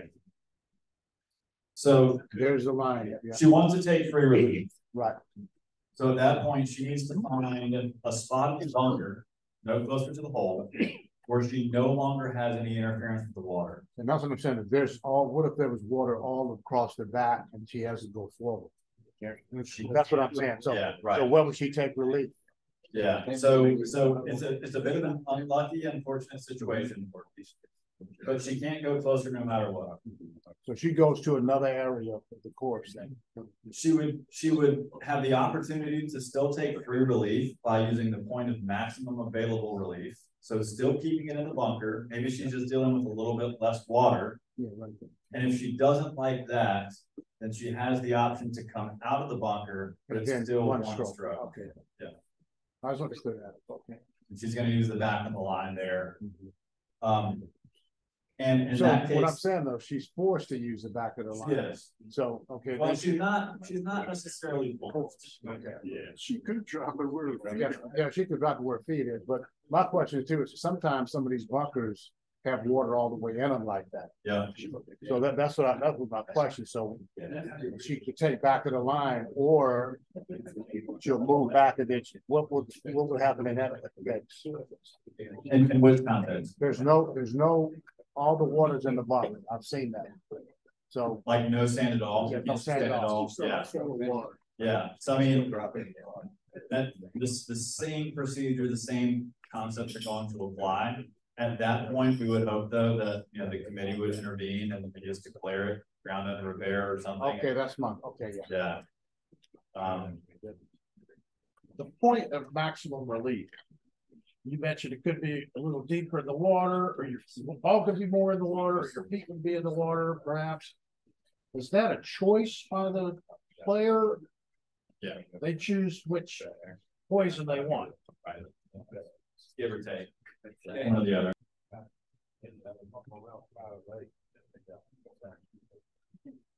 We have there's some more material left in Rule 16, which includes dangerous animal conditions, which I do want to touch on. No, they're not very common, but certainly down in South Carolina, some places in North Carolina, we can run into this. Did anybody have any dangerous animal conditions last year? Ants. Bees in the bunker. Gators. I love gators. I won't mess with them, but I think it's so cool to play alongside dinosaurs.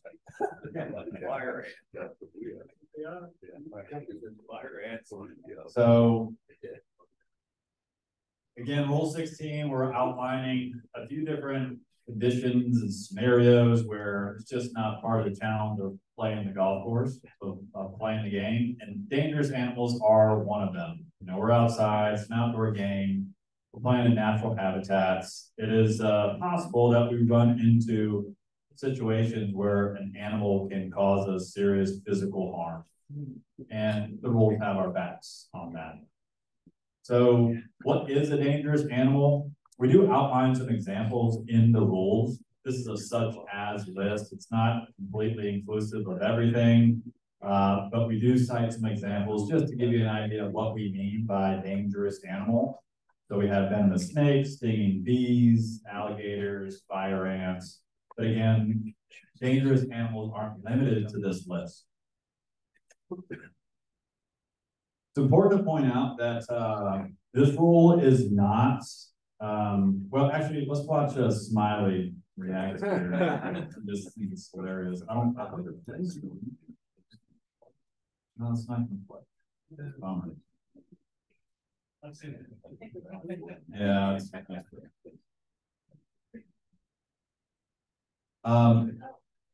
So the relief procedure here is going to be pretty similar to what we just covered in dealing with abnormal course conditions. There is a slight twist to it.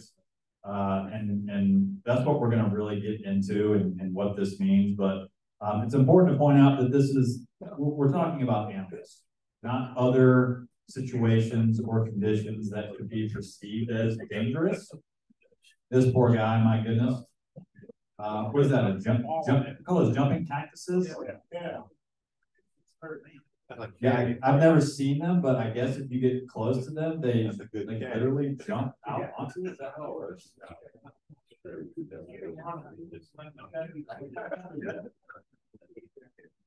So yeah, unfortunately, cactuses, poison ivy, plants is a common question. Like, I'm pretty allergic to poison ivy, and if I, get anywhere near it, seem to just get it all over myself. But unfortunately, we're talking about dangerous animals here. Don't necessarily quote me on this, but I think the philosophy behind why we don't give relief for plants is two reasons. So one, not everybody's affected by poison ivy.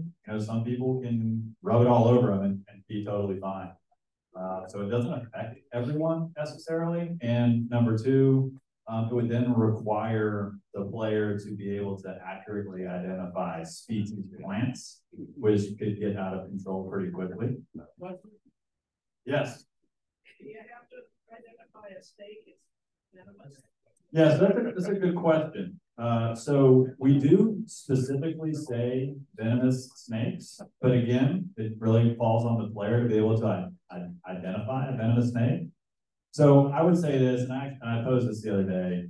If there was a situation where ball came to rest next to a snake, big giant black snake, and players like, and I don't know, I think that's poisonous. And they took relief, and they reported to the committee afterward. I think the committee would be justified in saying, that's fine. You did the right thing. We're not gonna put you in jeopardy. So although we do specify venomous, there's a lot of latitude there. Again, not all animals are listed. There are certain animals that, would fall under dangerous animal condition. But yeah, it's a good question. Question? Yes. So the instance I mentioned about bees in a bunker, situation I had was a relatively small bunker and a lot of bees. And there really wasn't anywhere in the bunker to get away from bees. And unfortunately, I'm looking for clarification. The only other option was to take penalty. Penalty relief, getting back on the line out of the bunker. Now, similar to falls in a bunker with an alligator. You still have potentially a free relief option, but probably unlikely.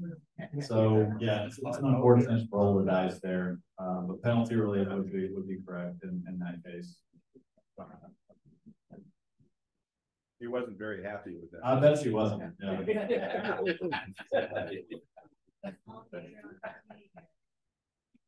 Alligator on the teeing area. Yeah. So I think at that point the committee is going to jump in and probably get the maintenance guys out there with some big sticks and maybe try to scare them away. But we do need to start with the teeing area. Same is true with temporary water. You could have a teeing area that's completely covered, it's swampy. Hopefully the committee might do something, maybe create another tee box for that hole. But yeah, we need to get the ball started from the teeing area. So you experienced that before? Yes. Alligator on the T-bone? Carolina's amateur. Didn't run away? Did we get it away? Eventually. Eventually. So perhaps an exception to unreasonably delaying play there for a little bit to handle the situation. That's one of the beauties about the rules of golf. It doesn't matter how long you've been studying, how long you've been doing it. You always learn something new. You always encounter a situation that you never considered. I mean, the possibilities are endless. It's unlike any other sport. That's in my opinion, one of the beauties of it. But again, so with dangerous animal conditions, unlike other relief procedures where maybe you only get relief if you're in a certain area of the course, this rule is not going to limit your safety based on where you are. So this isn't going to apply anywhere on the course, but depending on where you are will just dictate where you're allowed to go. So general area, bunker, putting green. We do have a situation for penalty area as well. But with abnormal course conditions, we're usually finding the nearest point of complete relief. Similar concept here, but we're going to find the nearest spot where the player is no longer at risk of this dangerous animal condition. Quite honestly, that point can vary. It can vary by player. Some people might feel a little bit more comfortable, a little bit closer. Some might not as well. But this is part of the art of refereeing as well. When you're out there, you're dealing with this situation. We're going to lean a lot on the player on what they're comfortable with, but within reason. Obviously, we're not going to go 150 yards away. So you got to use some judgment there, but it is a point that's going to vary. Now, when your ball is in a penalty area, we're still going to offer potentially a free relief option. So we just have to keep the ball in the penalty area. So you'll still get potentially a chance to get away from that animal to where it's safe, but we got to keep it in the penalty area.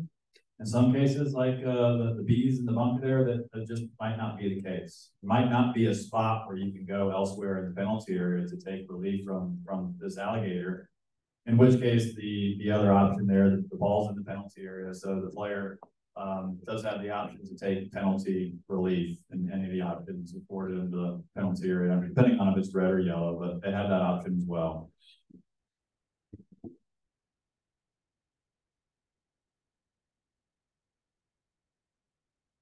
Now we saw. I'm just going to use this picture here because I think it's best.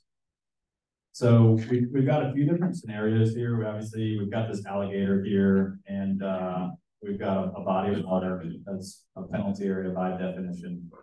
So if our ball came to rest just off the screen to the right, let's say it's not in a penalty area, and they have a dangerous animal condition, right? They're close to the alligator.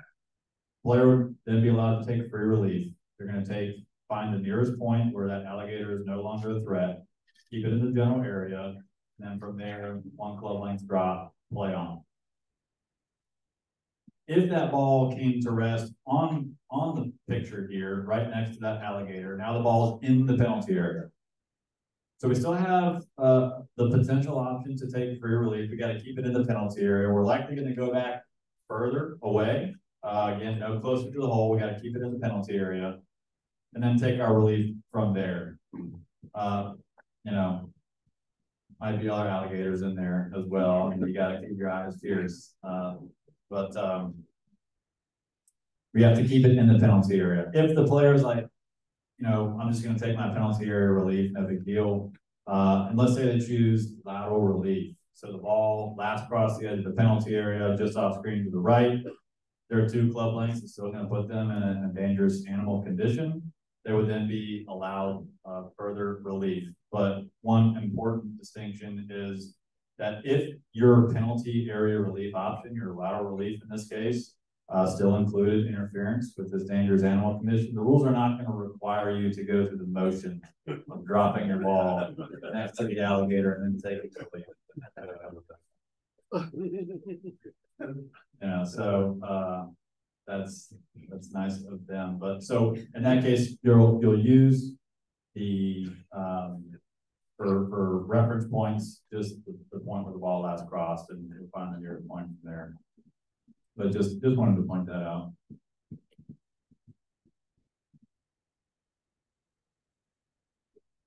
And that's really it. I just wanted to cover that, dangerous and health conditions that does happen. And it's also part of, Rule 16 here. Now, that wraps up 16. We're going to segue into, penalty areas.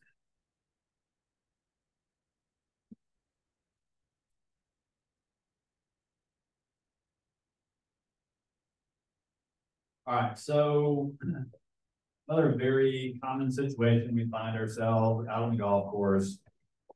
A few key concepts here. We're going to talk about the options, what to do if the ball's not found, how do we take that relief. But we're going to start with what actually is a penalty area. So a penalty area by definition is one of two things. It's going to be any body of water. We've got a bunch of examples here that's automatically a penalty area, but it can also be any area of the course that the committee wants to treat as a penalty area. So that bottom picture there, we're not dealing with any water, it's just a wooded area. And the committee may decide to mark that, define that as a penalty area. Perhaps it's just an area where playing as it lies isn't, really ideal, and the committee is going to give you an option to at least get out for one penalty stroke, but it could be any area that that committee wants to define. We do have two types. We have red and yellow. And this is going to dictate what options we have. Common question we get a lot, though, is there's a lot of confusion about the nearest point of complete relief and penalty relief options. The question becomes, can I play a ball while I'm standing in a penalty area? Of course, you can really stand almost anywhere you want on the golf course to play, unless we're dealing with no play zones, which we'll get to in a little bit, but no problem at all.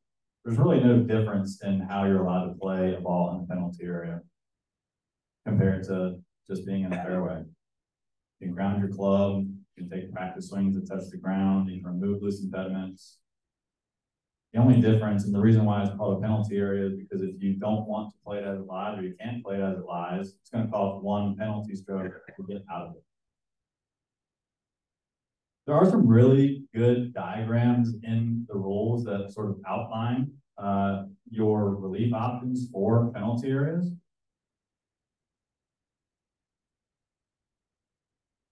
But again, we have the same concept here as we did with abnormal course conditions, that stroke and distance relief option. When it's known or virtually certain that the ball is in one and you take relief. So again, player hits their ball into the penalty area, or they think it's in the penalty area, they have knowledge of virtual certainty that's in the penalty area, they use one of these penalty area relief options. That ball's in play now. The other balls, it's just the wrong ball. Hey, just found your ball. Playable. Sorry. All right, so when we get to the options, I'll outline by 17.1B.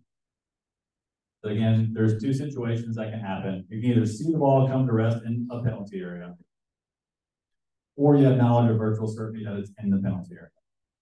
Again, it's a very high standard. It's at least 95% certain that came to rest in the penalty area.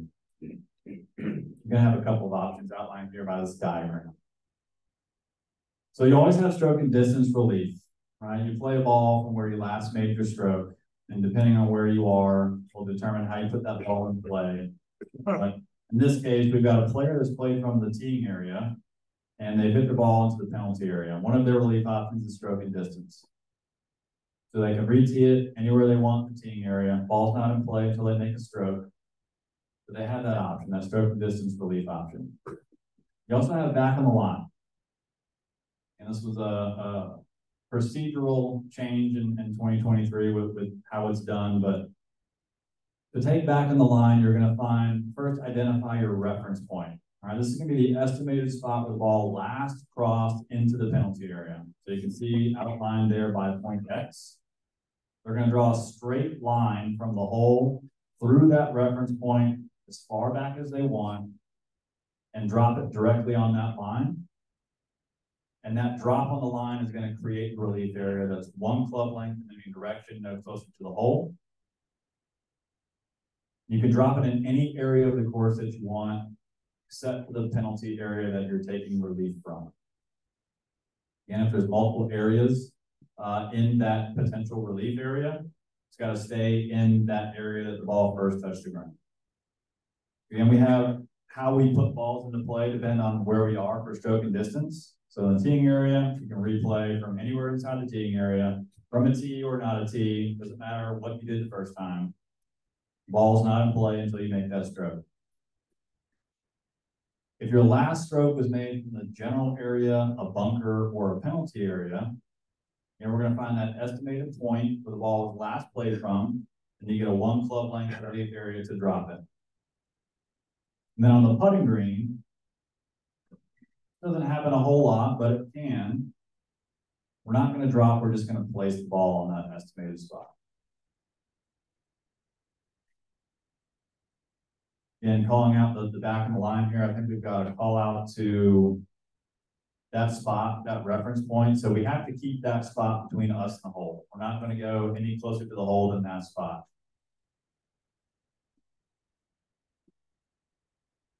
Straight line, drop it directly on the line. Anybody see the back on the line mishap recently on TV? Hear about that? I didn't say that. But yes, that was a procedural error made by that player.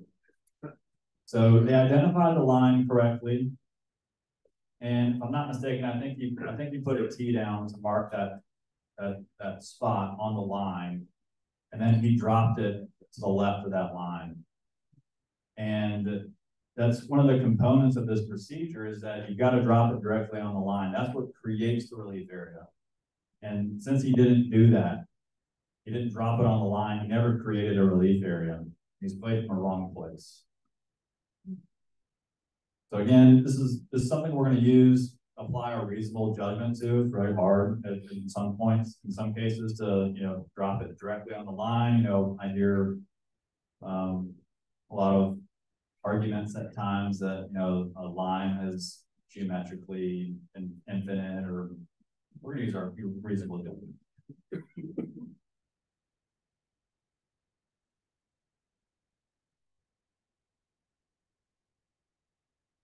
Was the reason he was penalized because he put a tee down to reference it and then intentionally dropped it off the line of the tee?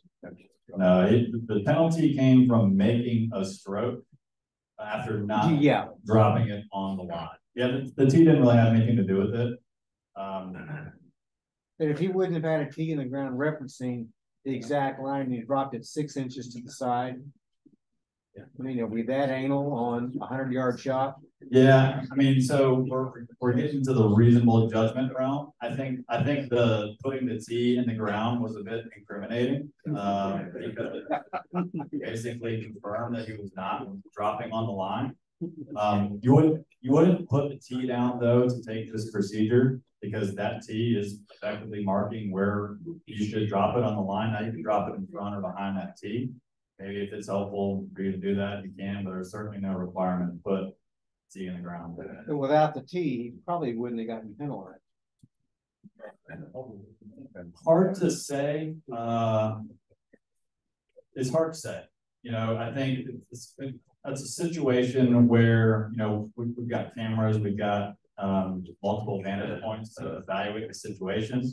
I think he made a lot of gestures of, this is my line, I'm going like this. I think, but it could come down to really talking to the player and asking them if there was any evidence to suggest that he didn't drop it on the line. We're probably going to have a conversation with the player at that point. Fortunately, in this case, in terms of a rule application standpoint, he was very honest about the fact, I didn't drop it on the line. I forgot it changed.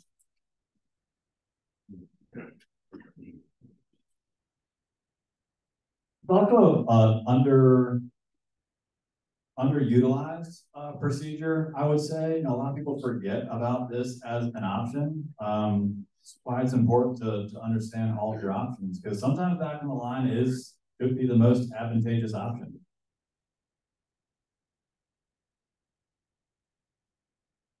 We also have lateral reliefs for red only.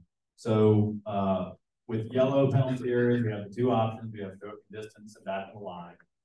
With red penalty areas, we're just going to add that third option. That's going to give you that lateral relief, your ability to drop laterally within 2 club lengths of where the ball last crossed into the penalty area. So outlined here, our ball last crossed. We're going to take the estimated point where it last crossed, 2 club lengths, no closer to the hole, no closer than the reference point. We're going to drop that ball. There's the reference point. This player has estimated that it last crossed into the penalty area there. Now again, last cross is another important component. Sometimes your ball can enter a penalty area, exit, and enter back in where the ball last crossed. So if that happened here, his reference point might be somewhere else. Is where it last crossed. Yes, sir. Last slide, please. Lateral relief on the opposite side of the penalty area is no longer permitted. It's no longer permitted under the rules. There is a local rule that I believe is on the CGA hard card, and We did do code signs out of that. B dot, Yeah. B 2.2. Yeah. I think I might have put that in here actually. So that's a good question. We'll get into that. But yes, no opposite side under the rules. We're gonna get our 2 club lengths, drop our ball in the right way, and take our relief. We're not gonna go closer to the hole. It's gonna be in any area of the course, except for the penalty area that you're dropping in. But again, we still have to keep it in the same area where the ball first touched the ground. Maybe there's a bunker there. You need to keep it in the spot where it first touched the ground. There's a call out here for a Rule 25 modifications for players with disabilities. We've expanded that club length to 4. And the idea behind that is just to give the player equitable space and room to drop the ball for players who use field mobility devices.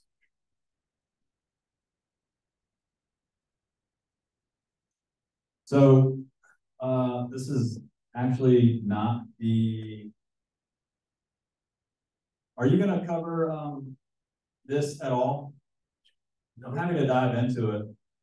We're going to cover the hard part, but not. Okay. Would it be of value? Sure. To get into it?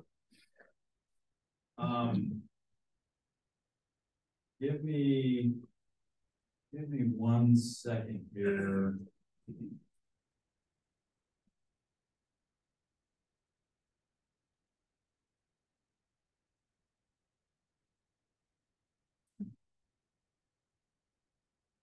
I might not have it.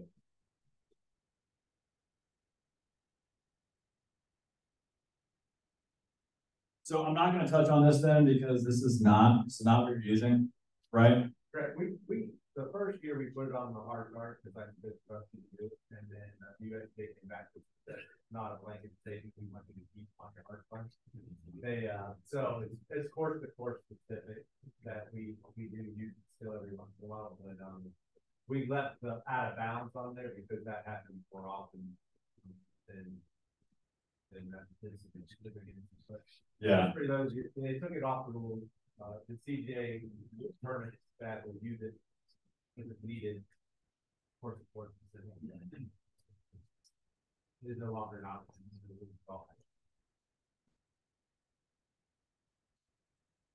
I think it's a value to bring it up. The illustration in the rules is oh, I don't have the internet. Well, we'll scratch that for now. So you can completely disregard the slide.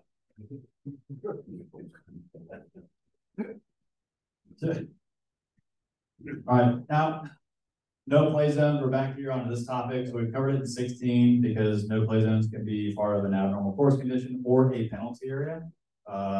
And again, I don't have a great, I don't have the picture for that, unfortunately, but no play zones. Again, any area of the court that they don't want players to play from. It could be for any reason. protect wildlife, preventing damage to planted areas, player safety, a number of reasons, but we just don't want you playing from there. So relief is going to be mandatory. Now, how you take that relief is going to depend on the location of the ball. I think we're getting to. So the way that no play zones read in the rules is actually a bit confusing, at least in my opinion. But hopefully I can break this down a little bit simpler. So here we have an example of a no play zone that's also part of a penalty area, and it's usually indicated when they use stakes by using a different topper on top. So instead of having a normal red stake, we've got this green cap on top. This is to signify, look, this isn't a normal penalty area. This is a no play zone. So when your ball comes to rest in a no play zone, that's part of the penalty area, you're not allowed to play as it lies. You're going to be required to take penalty area relief. And then we're going to get you all the way out of the penalty area. And we're going to use the procedures outlined under the penalty area rules. So we've got, you can take your stroke and distance, lateral, if applicable, back in the line, if applicable, but it's going to cost you 1 stroke to get out. It's mandatory to get out 1 stroke.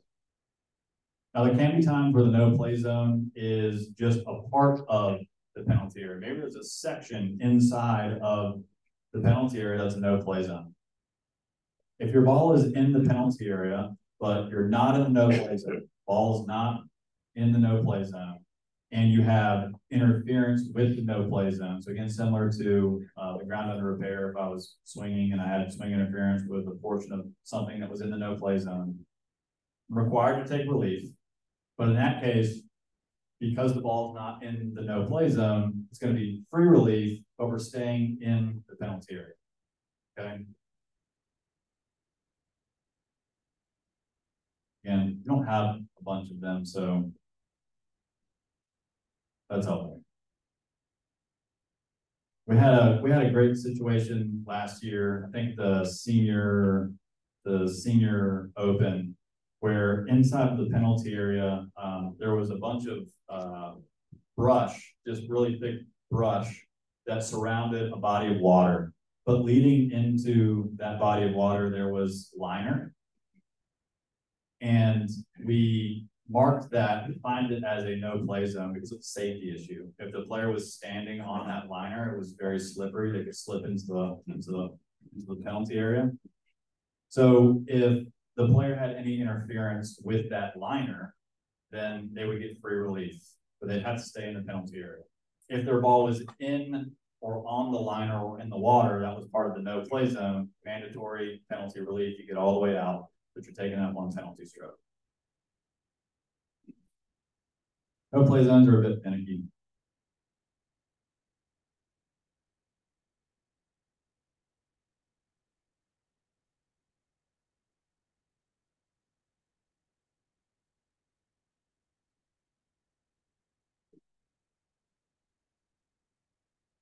Great example of this slide deck going into every line of the rule.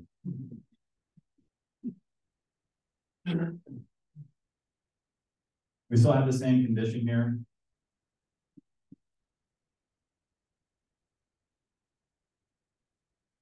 Talking about clearly unreasonable situations. The player just can't get a club and ball. Not going to either get out of jail free card.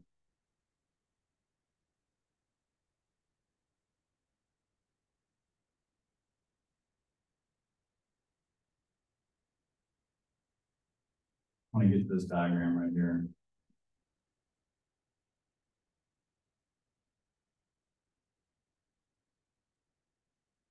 So likely scenario that you may encounter out on the golf course. So what do we do if we decide to play the ball as it lies in the penalty area, but we're just not successful? Right? Maybe we go for the hero shot, we don't hit it out of the penalty area. What options do we have next? So here, tee shot into the penalty area, we try to play it, we hit a tree, It never left the penalty area. It's in the penalty area still. So we can play the ball as it lies. But we also have a couple of options. We can take our stroking distance for one penalty stroke, and we're going to stay within one club length of where we made that last stroke. That's keeping us in the penalty area. We still have our back on the line. We're going to use the spot where the ball last crossed into the penalty area. It doesn't matter how many strokes you made in the penalty area. That's still our reference point if we want to get out. And then we have the lateral relief, again, using that same reference point. Now, one nuance to add is, let's say we make our stroke from A, we hit it to B, it never left the penalty area, and we say to ourselves, let's try that again. I think I can do that. And we take our stroking distance relief, that's one penalty stroke, but the ball comes to rest in a pretty bad lie. And then we decide, yeah, this is not a good idea. Should we not try this again?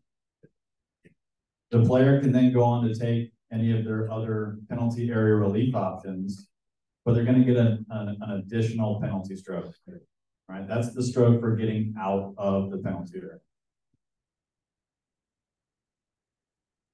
For one more stroke.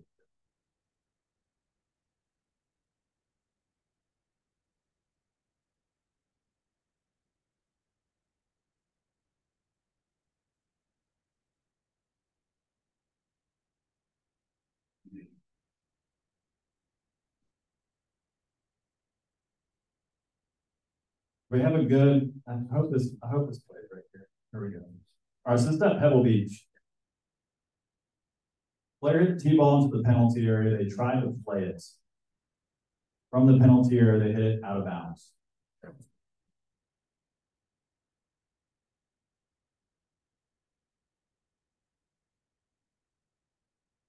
How do we work through the options here? Do stroking distance again. They can do stroking distance again, keeping it in the penalty area. 2 club lengths. 2 club lengths. Yeah. Back on the line is probably not going to be an option here just because physically there isn't a back on the line. But if they do have it, they can use it. Here in this case, if I'm not mistaken, he hit the ball out of bounds and he said, yeah, I've had enough of that. I'm not going to try that again. And he goes straight to taking one of his relief options outside of the penalty area. Well, because his ball was out of bounds, you are required to take stroking distance. That would have put him back in the penalty area, but he went straight to taking his, in this case, I think lateral relief. That might be back on the line, but either way, you're going to add 2 penalty strokes for that ball. You don't have to go through the motion of dropping it to take that stroking distance relief. But we're going to add 2 there, one for the out of bounds and then the other one to get out. So we're going to wrap things up today with an playable ball.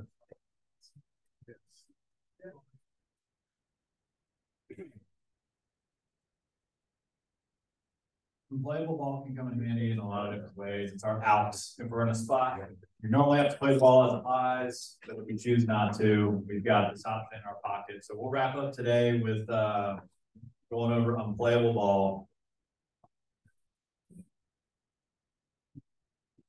Few key concepts today. It's always up to the player what is unplayable. All right, just the player's sole decision to decide that a ball is unplayable, even if it's unplayable. We're going to learn about the parts of the course where you can use unplayable. We're going to go through the relief options, which are very similar to penalty area relief options. We have some limitations on the bunker, but let's jump into 19. So as I said, the player is the only person that can declare the ball unplayable. They can do it for any reason. If another player says, what are you talking about? You can hit that, no problem. It doesn't matter what they think. If the player wants it to be unplayable, they can declare it unplayable. There's a limitation on when you can take an unplayable ball though. All right, the ball has to be on the course, obviously. It can be anywhere on the course except when it's in a penalty area. All right, we're not going to take unplayable ball relief when it's in the penalty area. We already have a rule that gives us some options. If we don't want to play the ball as it lies, we're just going to take penalty area relief. So unplayable would not be allowed in the penalty area. We're going to go through Rule 17. Got a couple of relief options here. Stroke and distance, it's always an option. You can always go back where we last played from. We've got back on the line again.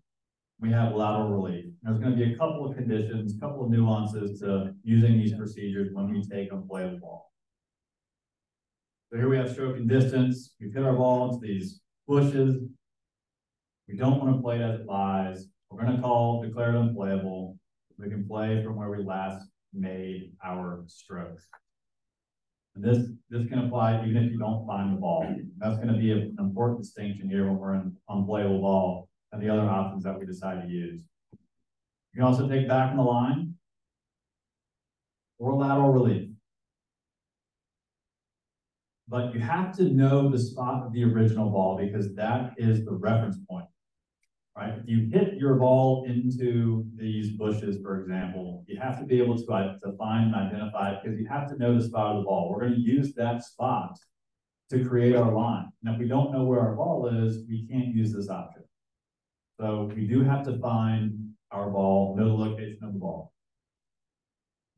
All right, we're using a relief procedure here. So anytime we're taking relief, we can use a different ball, substitute it for another ball.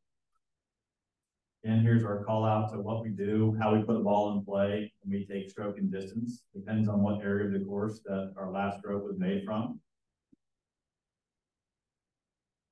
Back in the line, again, similar procedure here, same procedure really as what we did in the penalty area relief rule, but we just have to know the spot of that ball.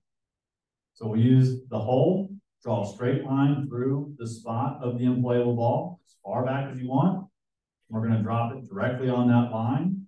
That's going to activate our relief area. And it can roll up to 1 club length in any direction, even closer to the hole. Not a problem.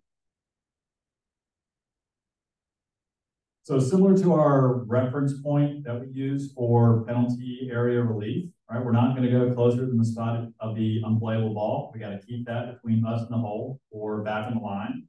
And we can drop it in any area of the course. So it doesn't matter the spot of your unplayable ball. You can drop it in a penalty area. You can drop it in a bunker if you wanted to. You can drop it in any area of the course. But if there's multiple areas within that relief area, then we have to keep it in the same area that first touched the ground. So again, we've got a bunker just to the right on that line, and it lands in the rough and it rolls into the bunker. That ball is now outside of the relief area. We have to redrop that again. Ball needs to stay in the general area, or at least the spot where first touched the ground. Lateral relief here, 2 club lengths from the spot of the unplayable ball, no closer to the hole. Reference point is the spot of the ball. All right, we got to know where the ball is because that's what we're using. That's what dictates our relief area. So we need to know that spot. And then we get into some fun stuff. Has anyone experienced this before, either as a golfer or referee? Yeah. Yeah. In palm tree. Palm tree. Yeah, so what do we do here? Identify. I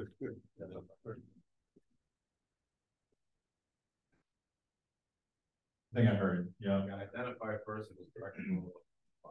Yeah. So that's the first condition. We've got to identify it as ours. All right, we can't just find a ball in a tree and assume that's ours. But we're going to take the spot directly underneath the ball on the ground. We're going to use that as our reference point. And then from there, we can take our lateral relief. Doesn't really change for back in the line. It's still a straight line, no matter where you put the line. Still use back in the line here. Straight line between the ball and the hole. Go back as far as you want. But for here, we need to figure out a spot on the ground. We're going to use the spot directly underneath the ball. Just draw a straight line down. And that's gonna form our relief area.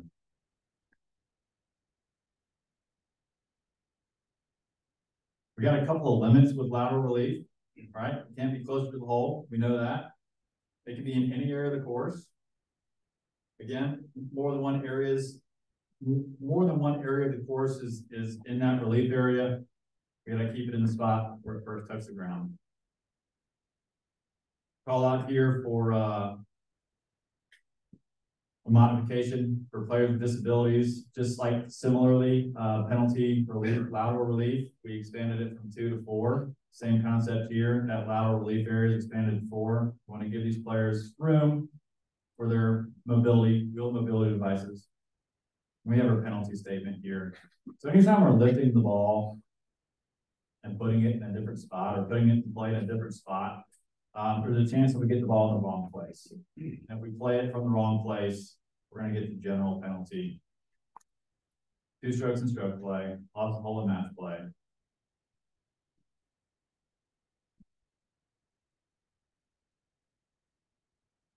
One other thing I want to add about unplayable ball that is commonly misunderstood. So we think about that ball that was in the bushes, and the player decides to take lateral relief, so they get their 2 club lengths. Again, taking unplayable ball relief does not guarantee you a good next shot. There can be a time where you take your 2 club lengths lateral relief area and you have another unplayable ball. All right, this doesn't guarantee you that you'll have a playable ball. If you take your lateral relief and drop it, you can take unplayable ball again, but you're going to add another penalty stroke for each time you use that option. So it's best to figure out what options you have and decide on that option before you make any moves. We have a slight difference here when the ball's in the bunker. So again, ball is in the bunker, it's touching sand inside the edge of the bunker. The ball's in the bunker, but it's a bad lie. It's fried. It's buried in the lip in the bunker. You want to take unplayable ball. Still 1 penalty stroke. You still have all the options that you have normally. The ball's in the general area. So you got tapping the line, keeping it in the bunker. You have lateral relief, keeping it in the bunker. But we have an extra option. And that's to get outside of the bunker. Now it's going to cost you a little bit more because we're getting out of the bunker. Remember, you're not really ever going to get out of a bunker scot-free. It's going to cost you something. That's your penalty for hitting it there to begin with. But if you're not feeling so great about your bunker game, you just want to get out entirely through unplayable ball relief, we can get outside, no problem, but it's going to be 2 penalty strokes. And same relief procedure, create that line, drop it on the line.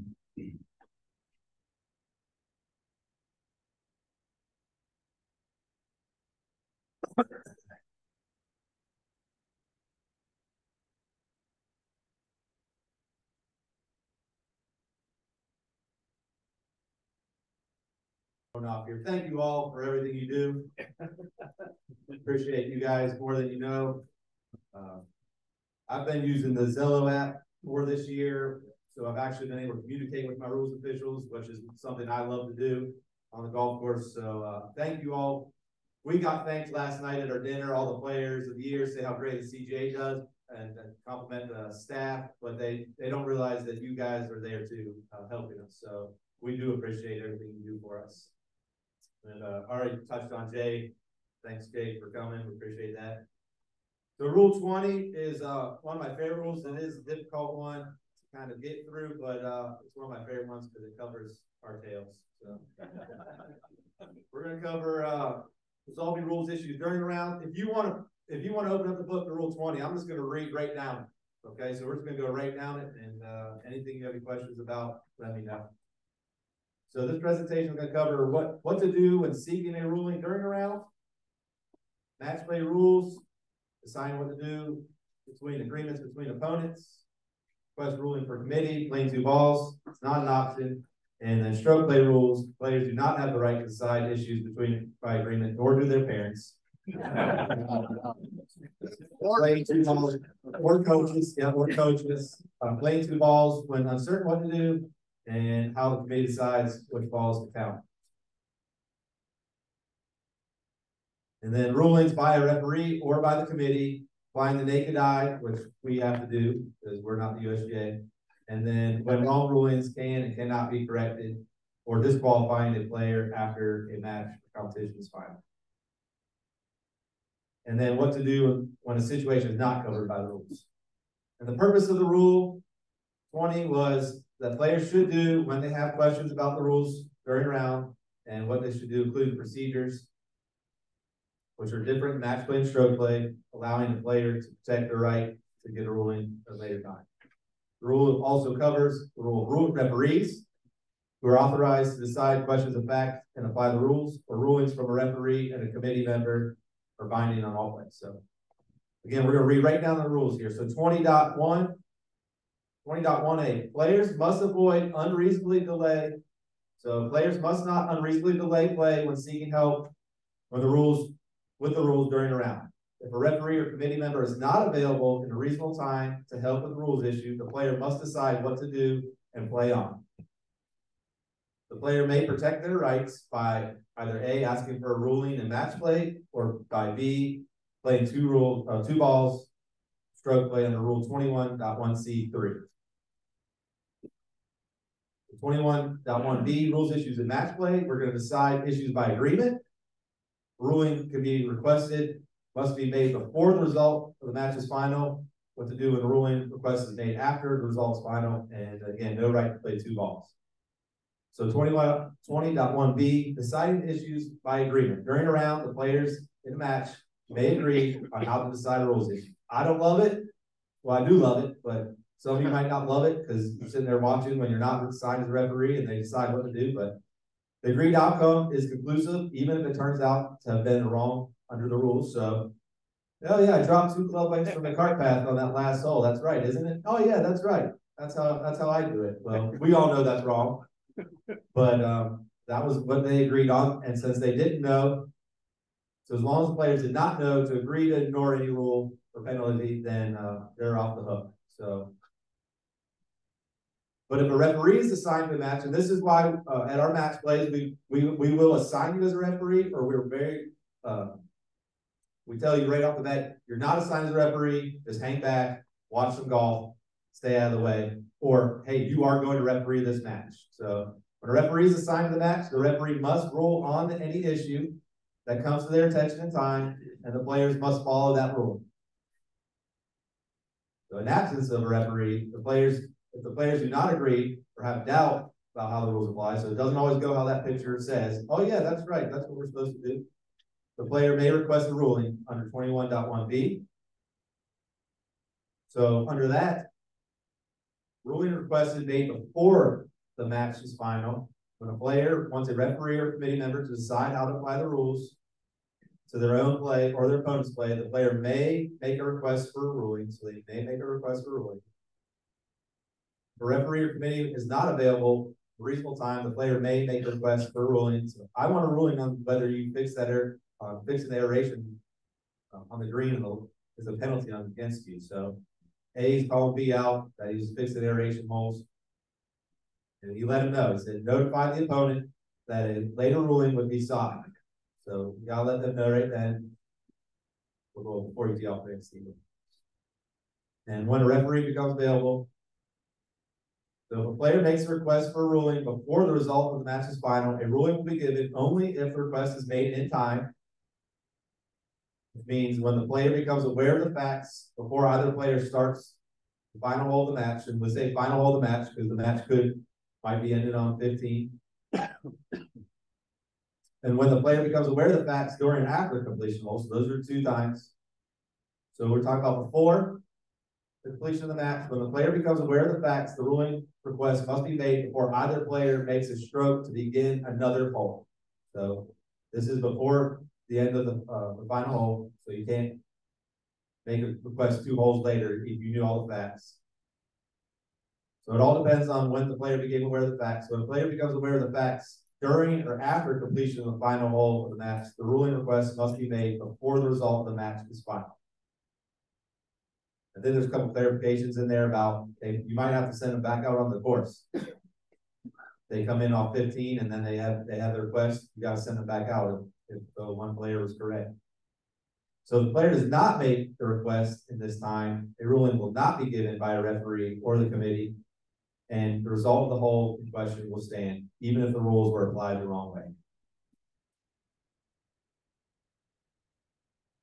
Go back, if a player requests a ruling about an earlier hole, a ruling will be given only if all three of these apply. So the opponent breached a rule, didn't tell the player the right number of strokes, or failed to tell the player about a penalty that they incurred.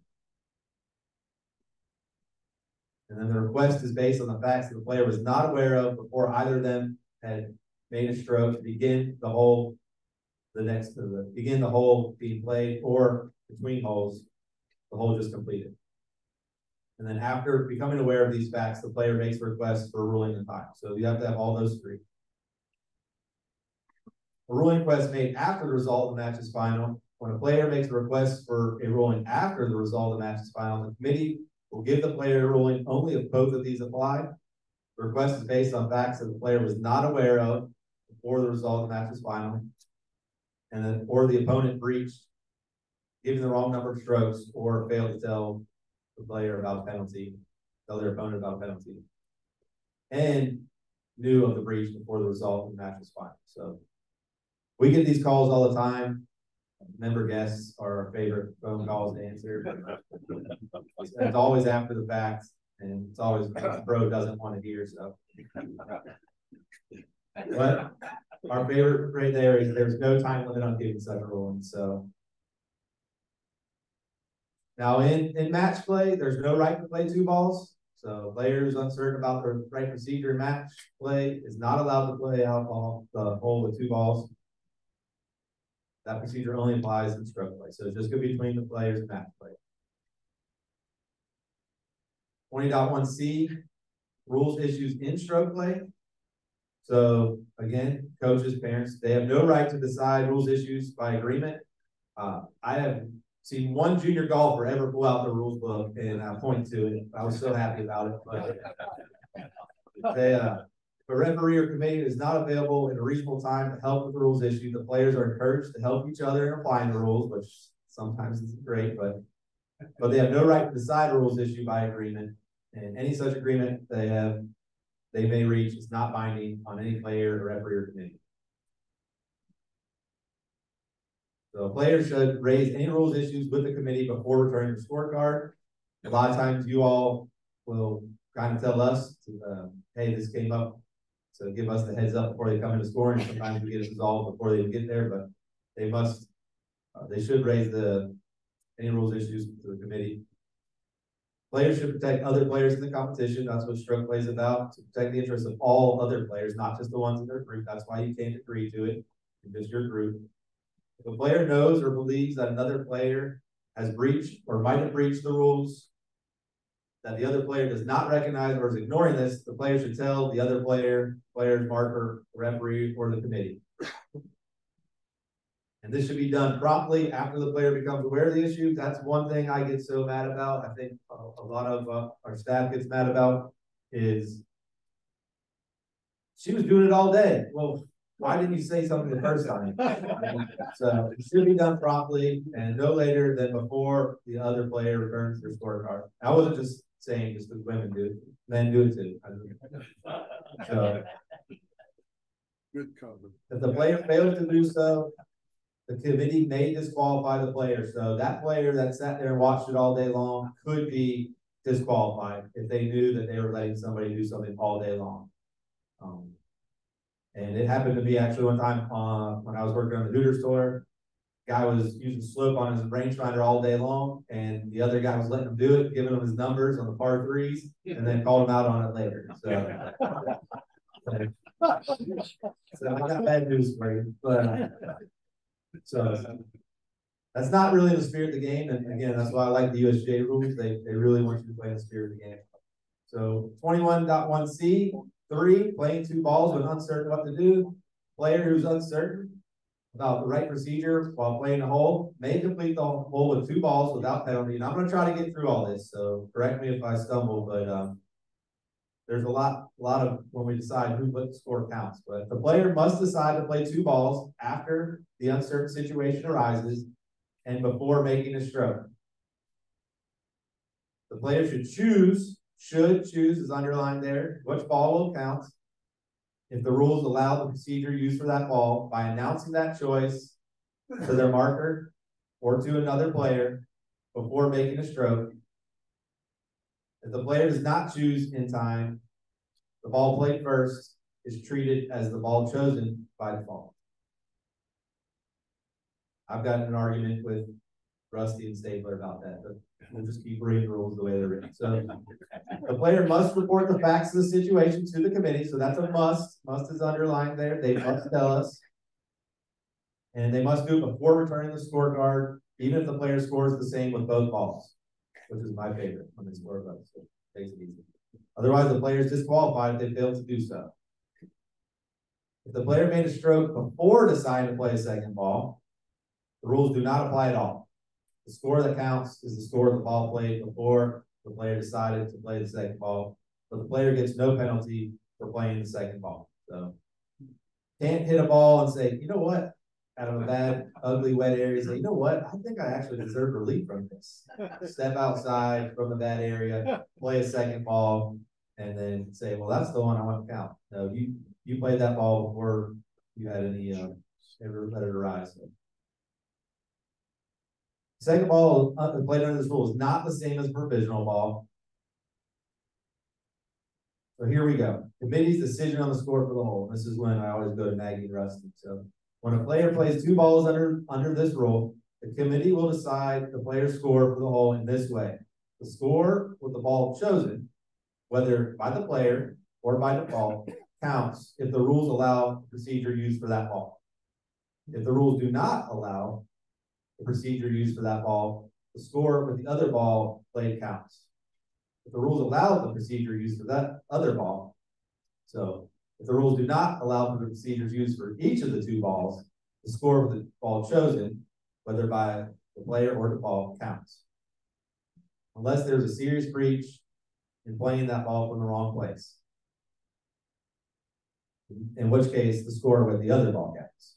So, I try to keep reading over these ones. If there's a serious breach in playing each ball from the wrong place, the player is disqualified. So, I hope that one never happens. All strokes with the ball that does not count, including strokes made and any penalty strokes solely for playing that ball, do not count the player's score for the hole. So that makes sense. So rules allow the procedure used. So under that, there's an internal definition. The rules allow the procedure used means either the original ball was played as it lies. So I think you're always, other than no play zones, you're always allowed to play your ball as it lies. And play was allowed from there. The ball that was played was put into play under the right procedure, in the right way, in the right place, under the rules. So you got to meet all those requirements. Okay. I know we're all getting hungry, so I'm trying to knock it out. But I do think it's important. Any questions on when to do that? And I've had scenarios. I always tell people just play your balls at lies. I remember in the Hooters store one time that guy wanted relief from something, and he ended up hurting from a terrible lie. His ball was embedded in the penalty area is what it was, and he played 2 balls and ended up didn't matter because he birdied the one from the terrible lie. And I was like, well, why did you even play 2 balls? Just play your balls at lies. 20.2 rulings made by referees. This is a great one. A referee is an official named by the committee to decide questions of fact and apply the rules. So you're all here to learn. We're hoping that you're making correct rulings out there. The referee may get the committee's help before making a ruling. If you're scared, call us on the radio.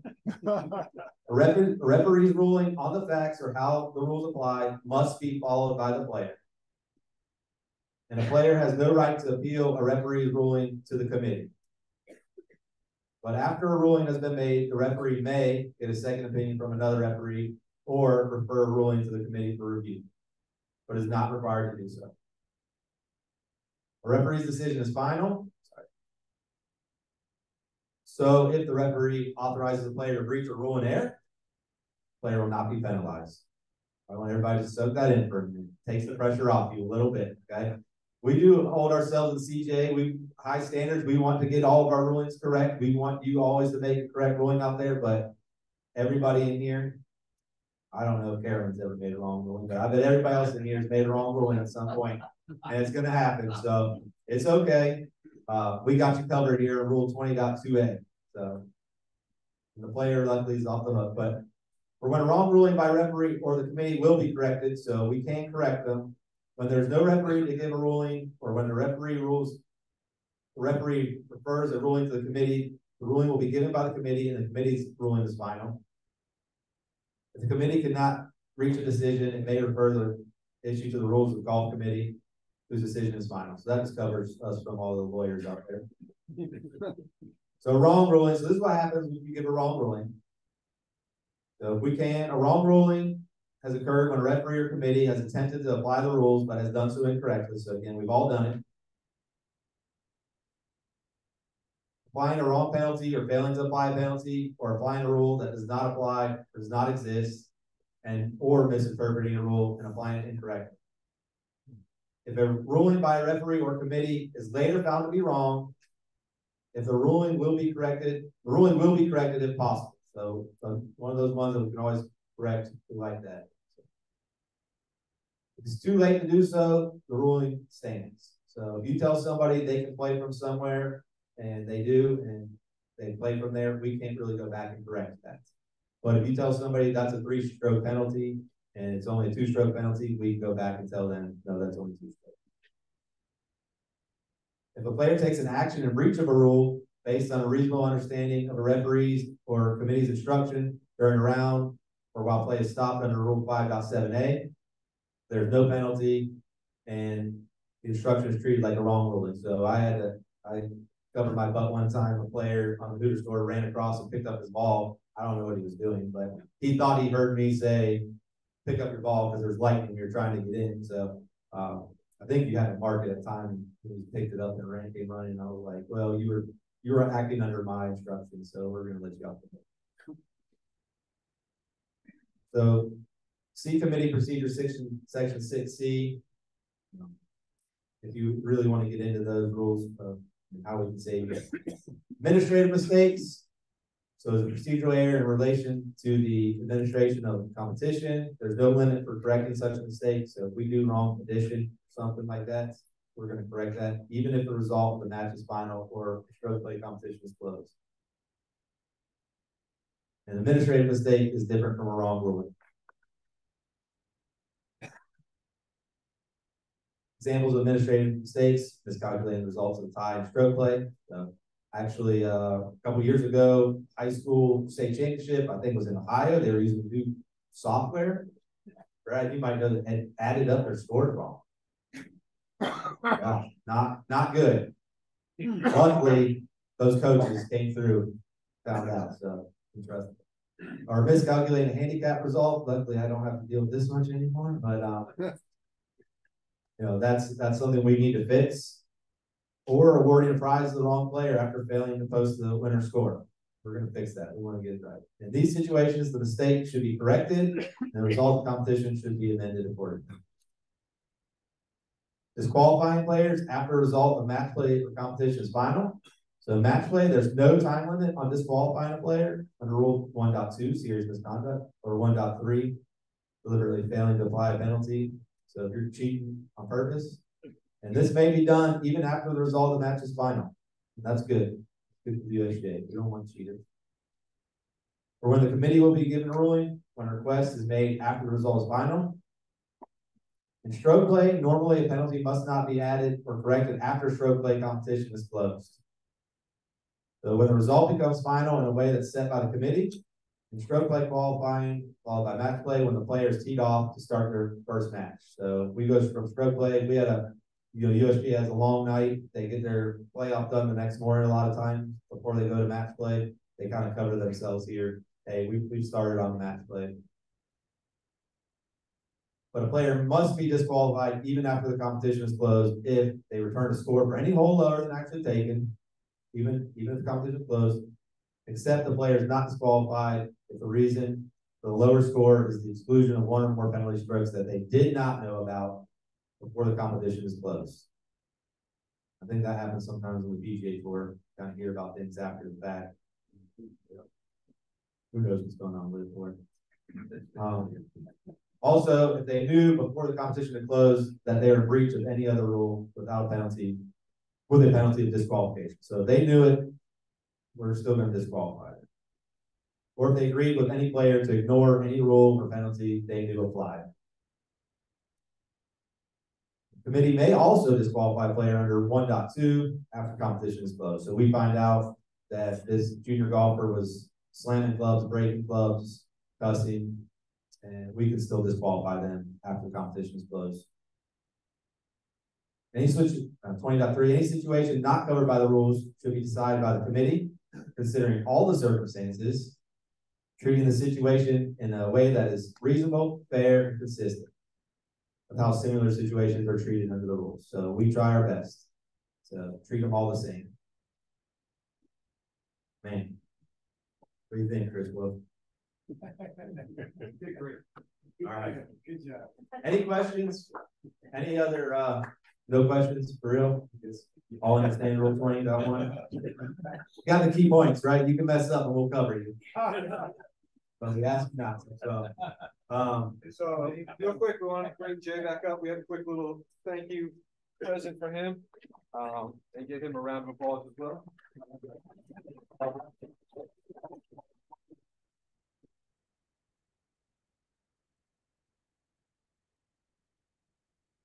I like to tell this story, but some of you might have been in there, but I did a rules of golf seminar online 4 or 5 years ago, and this guy kept asking questions. This voice sounds familiar. And he was asking good questions. I was like, he knows his stuff too. And now he's making videos for the USGA. It's Mr. Big Time, but he loves the rules like we do. And like I said earlier, Jay, I'm excited to have a player up there of your caliber. I don't know if you all know how accomplished he is as a golfer, but he's a pretty good one. I think I've given a rule one or twice, but he questions us on the rules. He likes to be smart, know the rules. So we're excited, Jay.